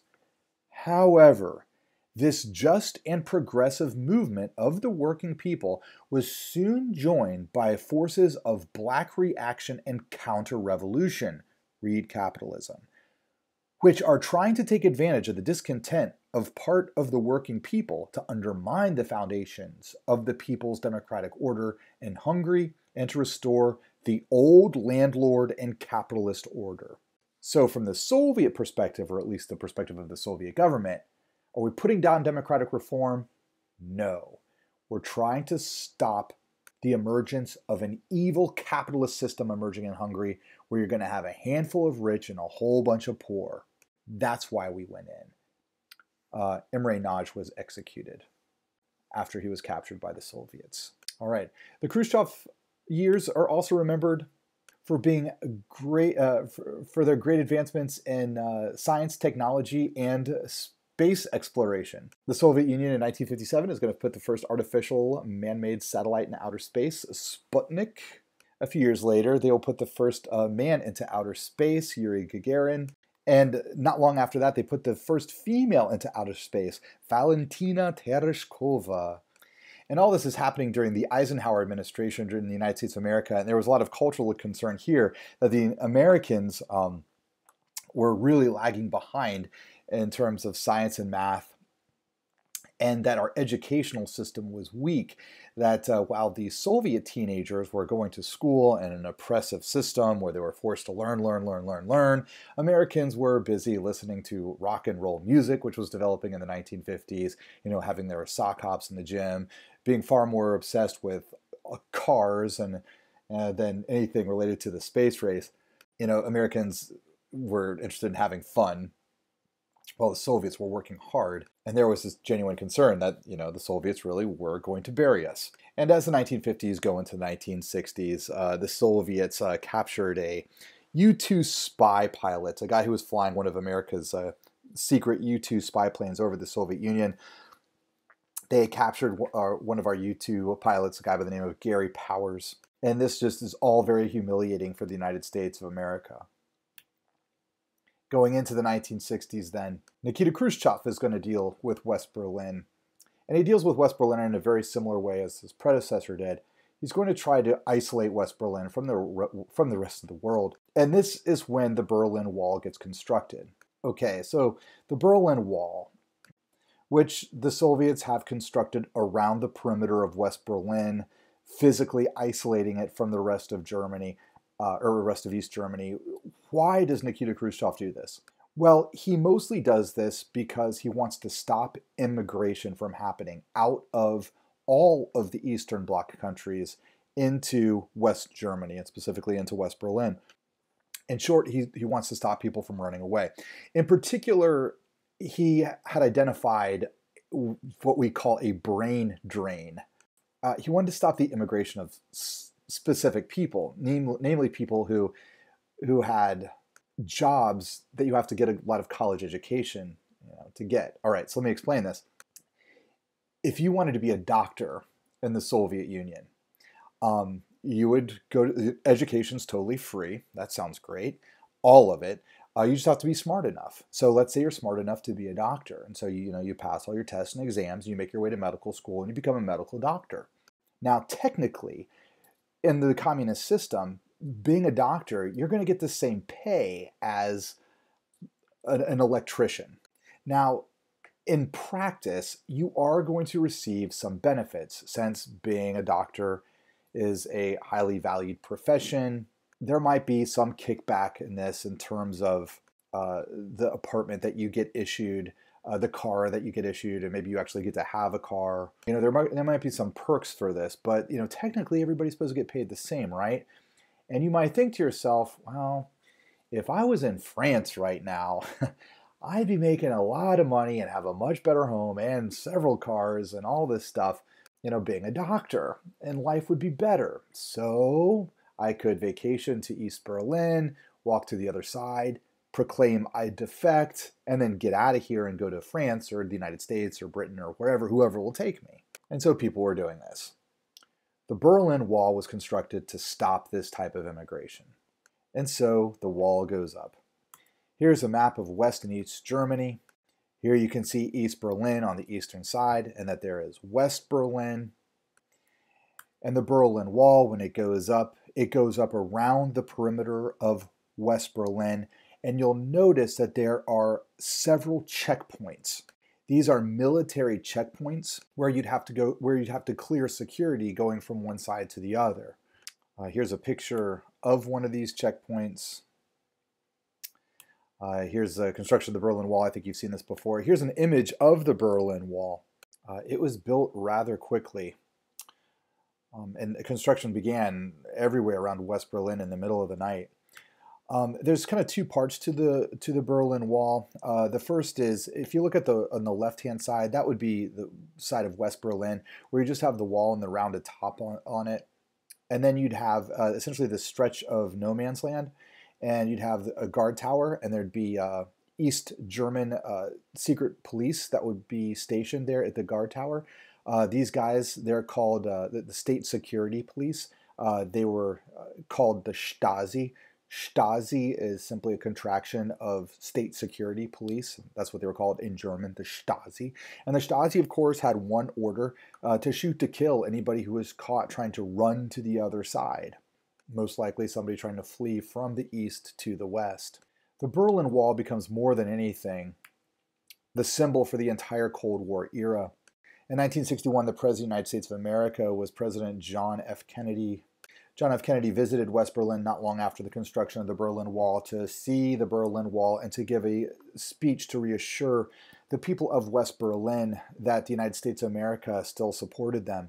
There, aside from the construction of the wall, there were no aggressive acts that Khrushchev was making at this time to capture West Berlin, although those plans were in the works. It was something that Khrushchev was doing to try to he did want to capture West Berlin, and he wanted to do this because if he captures West Berlin, if he could do something that Stalin could never do, then that would shut up the hardliners that were his critics in the Politburo. But in '61, it was just build the wall around West Berlin, and then West Berlin will fall later with his secret plan that he's putting into effect.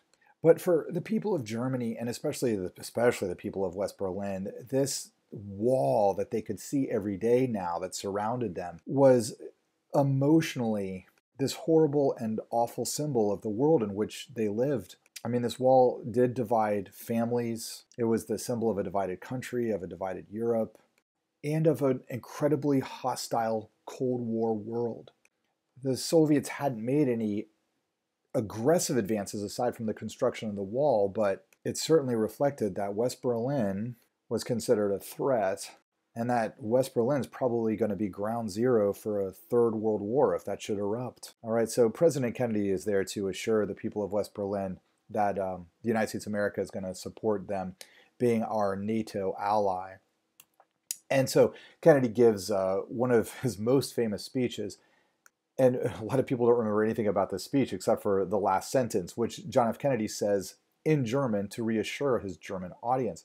And what he wanted to say in German was, "I am a Berliner," meaning I'm a citizen of Berlin, I am one of you, we are all in this together.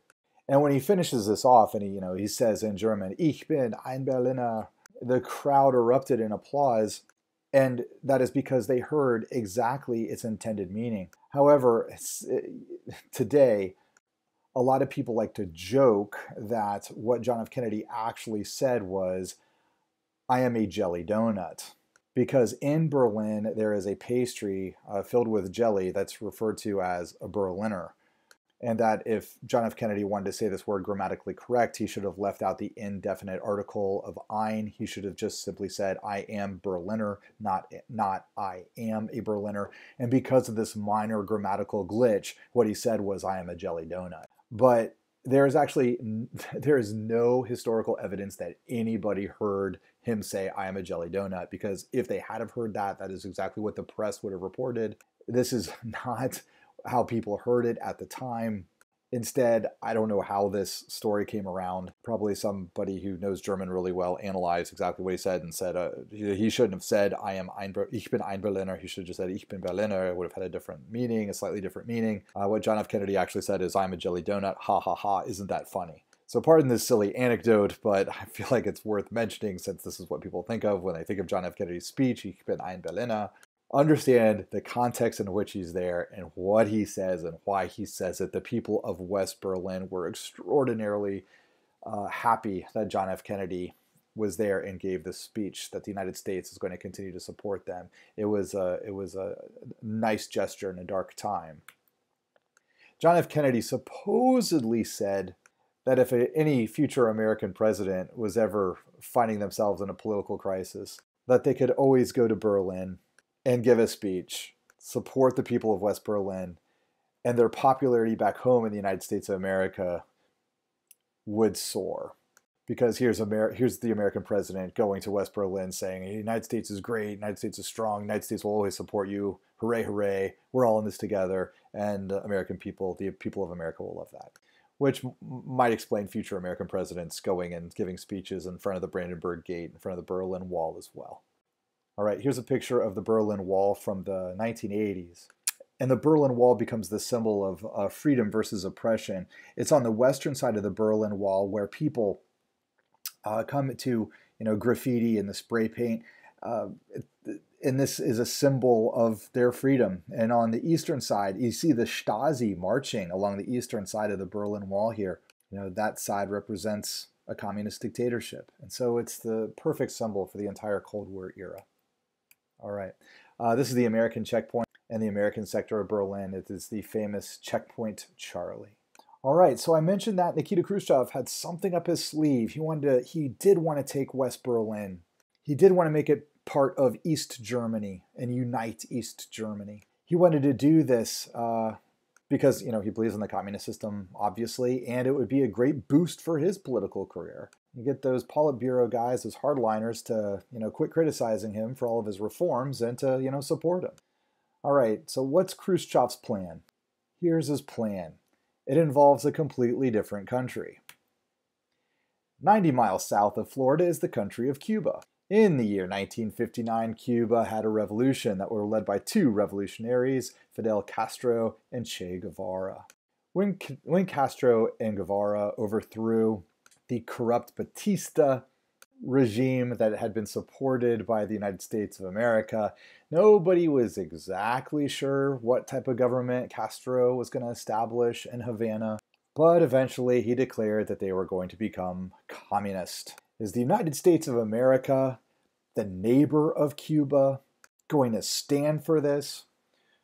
Well, 1960 was an election year in the United States. Eisenhower was going out. John F. Kennedy was elected president. One of the first things that Kennedy does in 1961 when he's president is that he supports a counter-revolutionary invasion. So Cubans who had been driven off of Cuba by Castro are now going to reinvade Cuba. Of course, they're going to get their supplies from the United States of America. They're going to be trained by Americans. They go in, and this invasion, this counter-revolutionary invasion called the Bay of Pigs invasion, is a complete failure. Kennedy is seen as weak. Castro is seen as strong. The Americans look like buffoons. And after this happens, Fidel Castro knows clearly the United States of America is going to continue to try to overthrow me and my regime here in Havana. And the United States is the United States. We're a little Cuba. He's pretty clear, he's pretty realistic about the situation. If the United States wants to invade Cuba, chances are, the United States wants to do it with its full military might, not just, supporting counter-revolutionaries. Chances are pretty good that the United States they're going to win. So, what are you going to do? If you're in Fidel Castro's shoes, what would you do? Well, you'd probably go to this guy. Hey, Khrushchev, may I have your support? Nikita Khrushchev says, yes, I would be happy to support you. The whole world has seen that the United States of America tried to support a counter-revolutionary group. It failed. The United States is silly. They're disrespecting a nation's sovereignty. So the Americans look like fools. So let's kind of we've got sort of the better hand to play now diplomatically, and Khrushchev and Castro in the United Nations let it be known to the United Nations that the United States of America had attempted to support a counter-revolutionary invasion of Cuba, and that the United States of America therefore can be seen as threatening the sovereignty of Cuba. Which is why, and they are very public about this, the Soviet Union is going to begin supplying Cuba with defensive military supplies. Things like anti-aircraft guns, things like missiles, but missiles of a defensive nature. And the United States of America essentially has to agree to this, that the Soviets may place military supplies in Cuba, but these military supplies are going to be of a defensive nature only. Okay, but here's where Khrushchev makes his bold move. This will be remembered as the Cuban Missile Crisis. Khrushchev decides, and this is his decision, that while the Soviet Union is shipping these military supplies into Cuba, that they are also going to begin shipping, even though it is against what was agreed upon in the United Nations and what they said to the United States of America, they're going to begin sending in offensive nuclear missiles into Cuba. I don't think there's such a thing as a defensive nuclear missile. They're going to be sending in, the Soviet Union is going to begin placing into Cuba offensive nuclear weapons. They're going to do this in secret. And then once they are all installed and ready to activate, then Nikita Khrushchev is going to announce it to the United States and to the world. We have nuclear missiles in Cuba. We can now destroy most of the United States within a matter of 15 minutes. We can destroy the United States of America. Now, why did we do this? Well, it's only fair. The United States of America has missiles that are in Turkey, which are just south of the Soviet Union. So if the United States can have missiles in Turkey, we can certainly have missiles in Cuba. Now, United States, if you do not like having these missiles here in Cuba pointed at you, you would like for us to remove them? We will remove them, but we will only remove them if we can have West Berlin. That was it. This was Khrushchev's grand move. This is, of course, the Cuban Missile Crisis. The United States of America didn't have to wait for Nikita Khrushchev to make this announcement because we were flying secret U-2 spy planes above Cuba that took pictures like this, that went back to the Pentagon. Our Department of Defense were able to identify these as nuclear missiles that were, being installed in Cuba. And President Kennedy, and this is the famous 13 days of the Cuban Missile Crisis, President Kennedy has to decide how to respond. Pretty much all of his military advisors were telling him, go attack Cuba, go attack Cuba, go attack Cuba. The Soviet Union has violated an international agreement.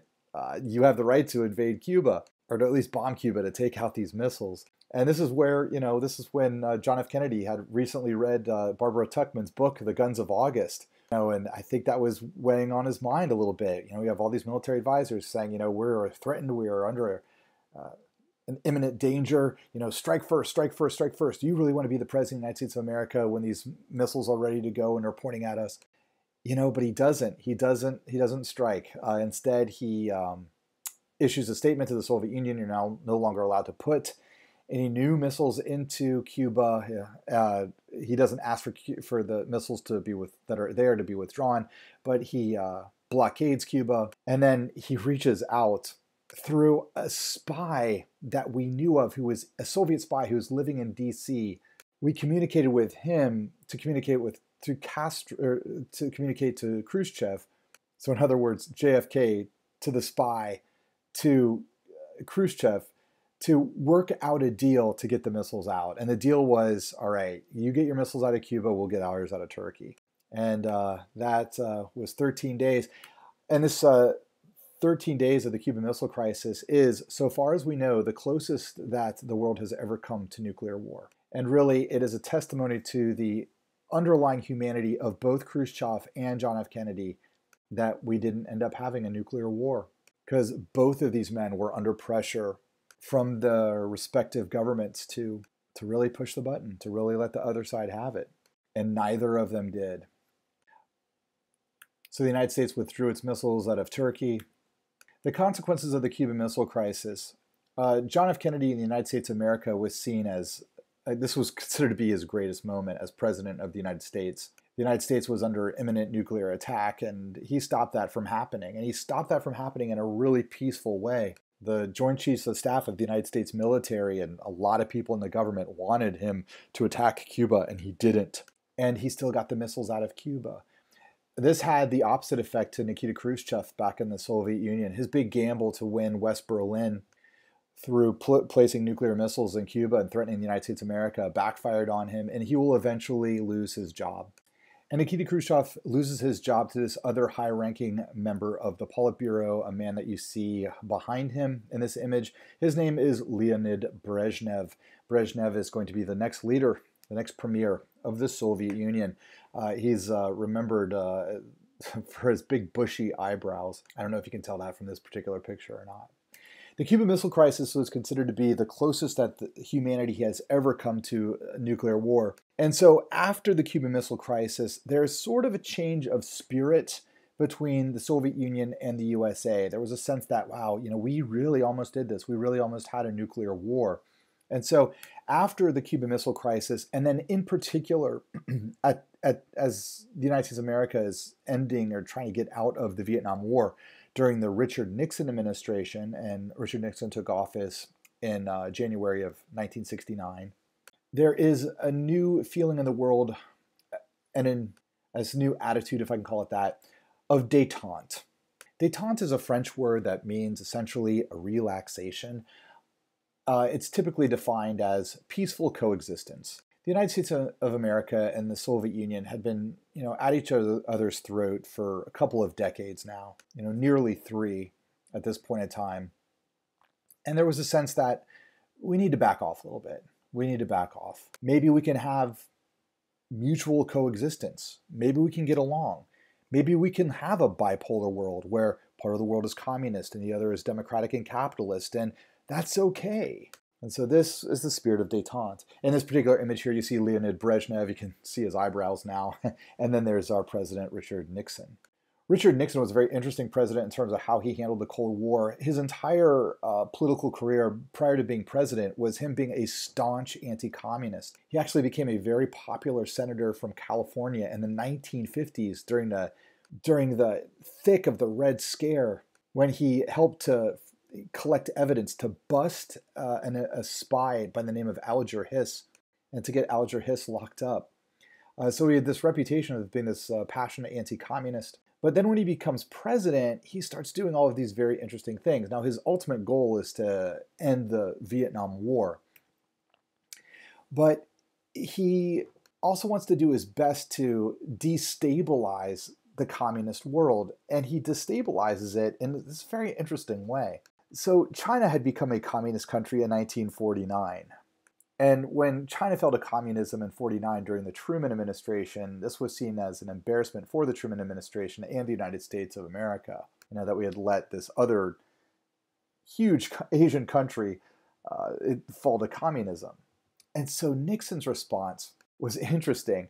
He tried to open up he didn't try, he did. He opened up diplomatic relations between the United States of America and China, first by sending over a table tennis team and something called ping pong diplomacy. And then Nixon went over to meet the leader of China himself, Chairman Mao, and the chairman's prime minister, Zhou Enlai. And here Nixon opens up diplomatic relations with China. So here's the United States of America opening up a relationship with a communist country and also setting up the opportunity for trade between our two countries. So now this is a big deal because this is in the news all the time today, the trade and the economic relationship that exists between China and the United States of America. It actually began with Richard Nixon, who visits China, opens up trade relations between the United States of America and China. Now, it was a very limited trading relationship that was established. There were certain coastal cities in China that were established as special economic zones, or SEZs, and it was only in these ports where the Americans and the Chinese could trade. In particular, essentially capitalist Chinese businesses could be developed. But Nixon had opened up trade and diplomacy between the United States of America and China. This was an amazing thing. Now, why would Nixon, a passionate anti-communist, do this? Why would he be shaking hands with a communist revolutionary like Mao, who had himself killed, just like Stalin, millions of his own people through brutal collectivization policies, and had instituted a cultural revolution in which they destroyed a lot of Chinese history? Like, why? This guy was a brutal dictator. Killed more of his own people than Stalin killed. So why would Nixon shake his hand? Well, Nixon's trying to destabilize the communist world by establishing a friendly relationship with China. He's essentially getting China to step away from the Soviet Union and to become closer friends with the United States of America. It was a brilliant move, and arguably it worked. The United States of America and China developed a close relationship, even though China is communist. Now, this will have an impact later on in history when the rest of the communist world falls, and it begins to fall in 1989. China does not fall, and there's a whole story behind that. But China remains a communist country today and has a favorable relationship, arguably, with the United States of America. But now, back in the Soviet Union, Leonid Brezhnev. Here's our guy who's in charge of the USSR. And for the first time since Stalin passed away, there's a new sense of, wow, in which direction is the Soviet Union going to go now? What type of leader is Brezhnev going to be? All right. Brezhnev is going to show his true colors for the first time in how he deals with our country here, Czechoslovakia. All right, 1968 was a crazy year. It was the year that began with the Tet Offensive in Vietnam, where the Viet Cong rose up in every major city in South Vietnam. The United States military was on its heels. It was a year of assassinations in the United States of America. Martin Luther King Jr. killed in 1968. Bobby Kennedy killed in 1968. It was a year of protest. The last time there is a Paris Commune is in 1968, where students at the Sorbonne, the University of Paris, rose up and actually took over a part of Paris. And then Parisian workers, decided to go on a general strike and support the students. They took over Paris for a period of time. And this created a crisis in the French Fifth Republic. Not long after that, in Chicago, Illinois, young people in the United States protested the Democratic National Convention, trying to get a candidate that would pull the United States of America out of the Vietnam War. And they actually made their way into the convention hall. So there was pushing and shoving. And then on the streets of Chicago was sheer violence. It was a crazy year of radical activity, and Czechoslovakia was a part of that. In January of 1968, Czechoslovakia has a new head of state, and his name is Alexander Dubček. And in the late 1960s, Dubček attempts to reform Czechoslovakia. So here's what he does not do. He does not try to democratize Czechoslovakia. He does not want any type of multi-party system. No, there's still going to be a single communist party. However, he wants to institute reforms that he calls socialism with a human face. So, hey, by the way, there's Dubček on Time magazine. That's St. Vitus Cathedral behind him. Here's what socialism with a human face is all about. We have a single-party communist state. That doesn't change. But he wants to permit artistic and scientific freedom. In other words, when it comes to literally the arts and the sciences, he wants to stop the top-down government instruction in terms of what people should do, and he wants to free the people to express themselves artistically, creatively, and for probably universities and other research institutions to do their own scientific research. So these people are to be freed. Guys, this was the 1960s.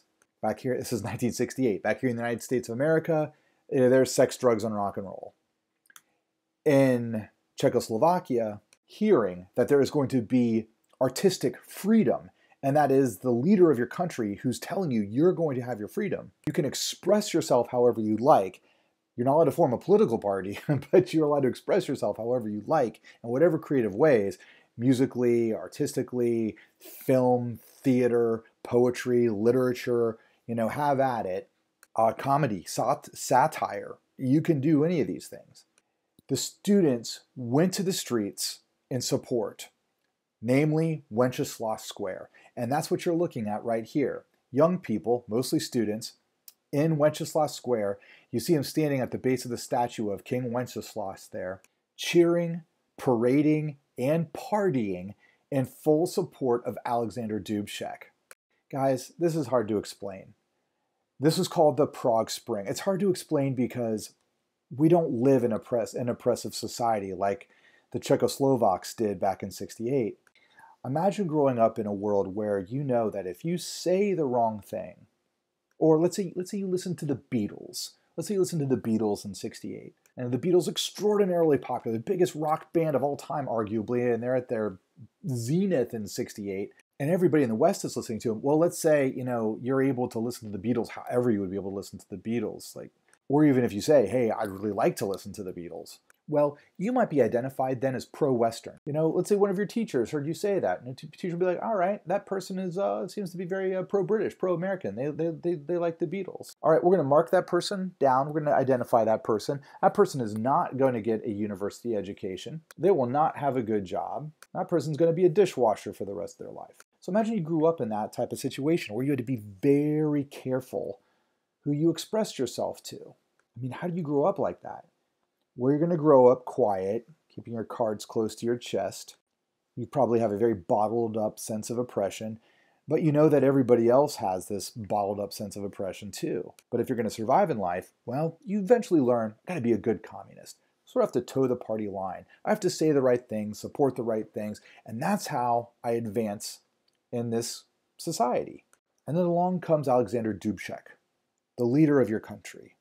And now he says, we're going to have artistic freedom in our country. We're going to have scientific freedom in our country. I mean, this might as well be Rudolph II all over again. This is going to be the next second golden age of Prague. And literally the young people respond with festivities. They hit the streets. They party. They celebrate. They sing songs. They dance. And it was this incredible moment in history, Prague Spring of 1968. But Leonid Brezhnev has to respond to this. And if you're Brezhnev, how do you respond? Do you respond by doing nothing? What do you do? Well, how Brezhnev chose to respond was he issued, it wasn't just the Soviet military this time, he got the Warsaw Pact involved. But the Warsaw Pact countries are going to send in a military force into Prague. And they're going to force students and other young people out of the streets to clear the streets of Prague. Go home. This was obviously a very sad, disheartening moment for a lot of the young people of Prague. Some of them resisted, and some of them were killed. Others were wounded, but eventually the streets were cleared. Now, Alexander Dubček was not like Imre Nagy of Hungary in '56.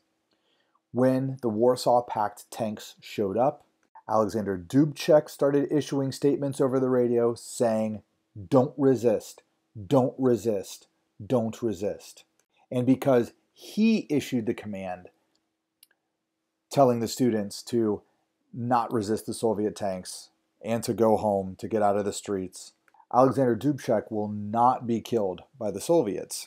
He will just simply be identified as an incompetent leader, and he gets reassigned to a low-level job in the forestry department in Czechoslovakia and placed in eastern Slovakia. But Dubček lives. Prague Spring lasted for approximately half a year, and it was this great explosion of energy and cultural creativity that happened in Prague. It would have been an amazing time to have been a young person, to be living in Prague at 68, only to have your hopes dashed. There have been several books that and films that have come out of Prague Spring of '68. This is probably the most famous. A book was written about this by a Czech writer called The Unbearable Lightness of Being. In the late 1980s, it was made into a movie, which was received a high critical acclaim, starring the Irish actor Daniel Day-Lewis and the French actress Juliette Binoche. And the film's pretty impressive for an 80s film because it weaves together actual film footage of the Soviet tanks rolling in with actors, reenacting it all at the same time. But there are several books and movies about the Prague Spring of '68 if you're interested. After it all happens, Brezhnev decides to defend himself by making a statement that is now referred to as the Brezhnev Doctrine. And the Brezhnev Doctrine states this: if the Soviet Union perceives in any communist country, and this isn't just a Warsaw Pact country, this is any communist country, if the Soviet Union perceives a counter-revolutionary or capitalist uprising to overthrow the communist government, then the Soviet Union may intervene. Then the Soviet Union may intervene. So once again, just like with Hungary in '56, the Soviet Union's government, this time it's Brezhnev, they said what was happening in Czechoslovakia in '68 was not about freedom of expression. It was about capitalist, pro-Western groups trying to support this reform movement only so this reform movement would lead to the collapse of communism. Even though Dubček specifically said we're still going to have a one-party communist system. But Brezhnev lays this down as the Brezhnev Doctrine. All right.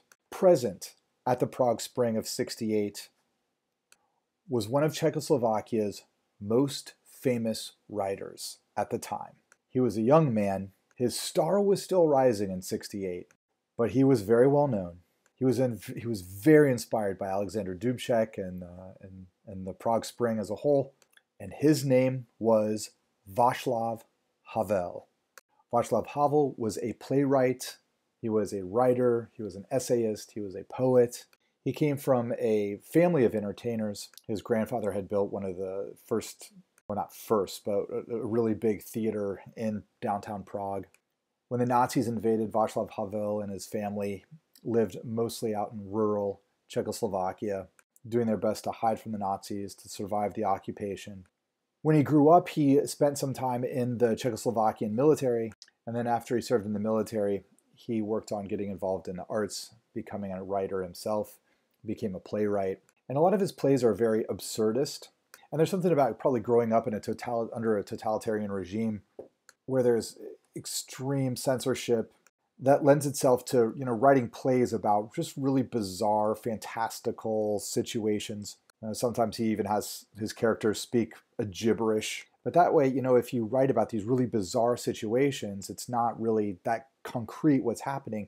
Then you can kind of slip in some satire or some criticism of the current system in which you find yourself living.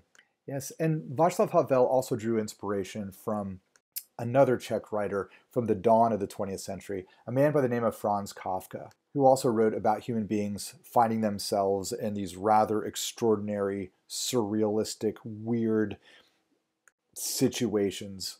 And Franz Kafka is considered to be one of the greatest Czech writers of all time and one of the greatest writers of the early 20th century. So Havel was a writer, and he hung out with other writers and artists and people like this.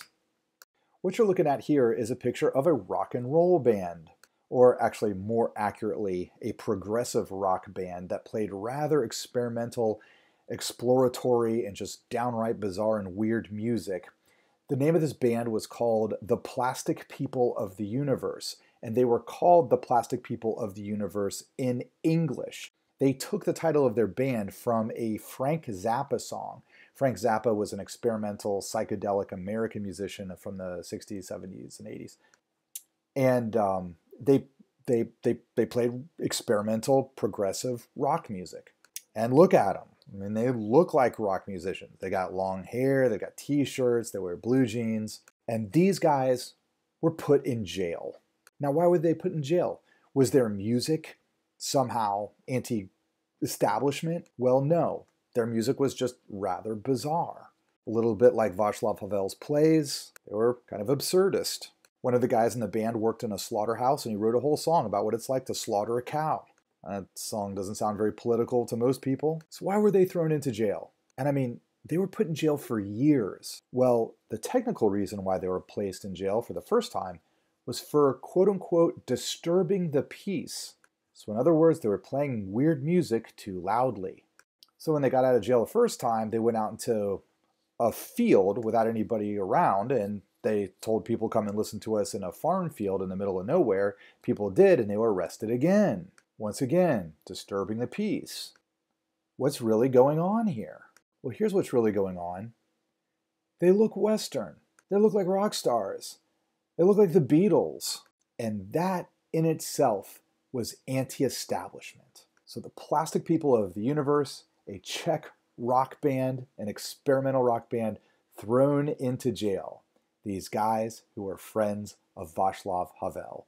I do think it's interesting, rock stars of the 60s. It doesn't matter on what side of the Iron Curtain you were on, you'd be identified as anti-establishment. If these guys lived in the United States of America in the early 1970s, they would be they'd be identified as long-haired hippies, anti-establishment. They'd probably be called communists over here. And yet, on the other side of the Iron Curtain, they were seen as pro-Western. I tell you, poor hippies, they can never find a home. All right. Wow, the Plastic People in the Universe are in jail. While Václav Havel is mourning the fact that they are in jail, the leaders of the Warsaw Pact, including the Soviet Union, and the leaders of NATO, including the United States of America, meet in Finland to discuss the New World Order in the year 1975. In 1975, Vietnam had unified, Saigon had fallen, the United States of America has officially lost the Vietnam War. The Cuban Missile Crisis has come and gone over 10 years before, and a new spirit is in the air. The fact that it's been 30 years since the end of World War II, the Soviet Union isn't going anywhere, the United States of America isn't going anywhere. Can't we all just get along? Can't we create a new world where the Soviet Union and the United States of America don't threaten imminent nuclear destruction at any moment? Can't we come up with some new international rules to create a new peaceful world? And yes, that is what the Helsinki meeting is all about in 1975. The Helsinki Accords are the best example of détente during the entirety of the Cold War era. The United States of America and the Soviet Union and every other country in the Warsaw Pact and NATO and other countries as well, they get together and they come up with 10 rules that every country is expected to respect. And here are those 10 rules. The first four rules deal with countries, especially the United States of America and the Soviet Union, respecting the sovereignty and boundary of other countries. So in other words, hey, United States of America, Vietnam is now a communist country. You have to let them be a communist country. You're not to go into Vietnam anymore ever. You let them do whatever it is they want to do. All right, and hey, Soviet Union, there's a little something called West Berlin. West Berlin is going to remain West Berlin, and West Berlin is not going to become communist unless those West Berliners choose to become communist. Number 5 addresses resolving disputes peacefully, probably via the United Nations, rather than threatening war. Number 6 relates to countries not interfering in the internal affairs of other countries. And then number 7 demands for respect for human rights. Number 7 states that all countries will respect human rights. All right, human rights like what? Human rights and fundamental freedoms, including freedom of thought, freedom of conscience, freedom of religion, freedom of belief. All right, the freedom to have your own thoughts, to have your own opinions, to have your own conscience, to have your own religion, to have your own system of belief. All right, and everybody signs that. All right, number 8. You respect the self-determination of other people. So if the United States, if a country that you are friends with wants to become communist, you have to let them become communist. Number 9 states that states are going to cooperate with each other and respect each other's laws.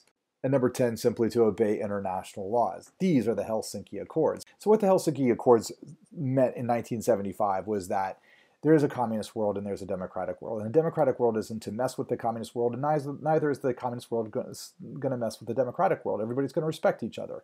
We've got the boundaries of these countries, and these countries are going to last forever and ever and ever. And this number 7 becomes an important thing in Czechoslovakia, that all countries are going to respect the human rights of people within their countries.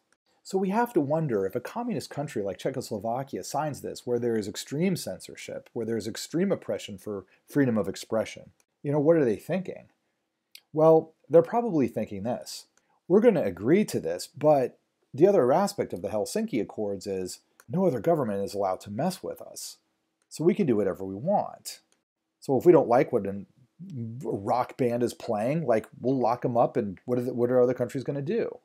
But the Helsinki Accords inspires Václav Havel and a group of artists and writers and musicians in Czechoslovakia. They form an organization that is not technically an organization in December of 1976. And they write a declaration of principles. They call themselves Charter 77. They call themselves Charter 77 because they're going to release their declaration on January the 1st of 1977. And all Charter 77 is a declaration of principles, a declaration of ideas. It specifically says, our country signed the Helsinki Accords. The Helsinki Accords said there is to be freedom of thought, of conscience, and of belief, and we therefore believe that the people of Czechoslovakia should be able to express themselves however they would like to. They specifically state that we are in no way, shape, or form any type of official organization. We are certainly not a political organization. The signatories of Charter 77 are simply individuals who believe in freedom of expression. And we believe society will flourish and become more wonderful once there is freedom of expression. This was Charter 77. Charter 77, and Václav Havel was one of the most important writers of the Declaration of Principles. They were able to sneak this statement out to other countries.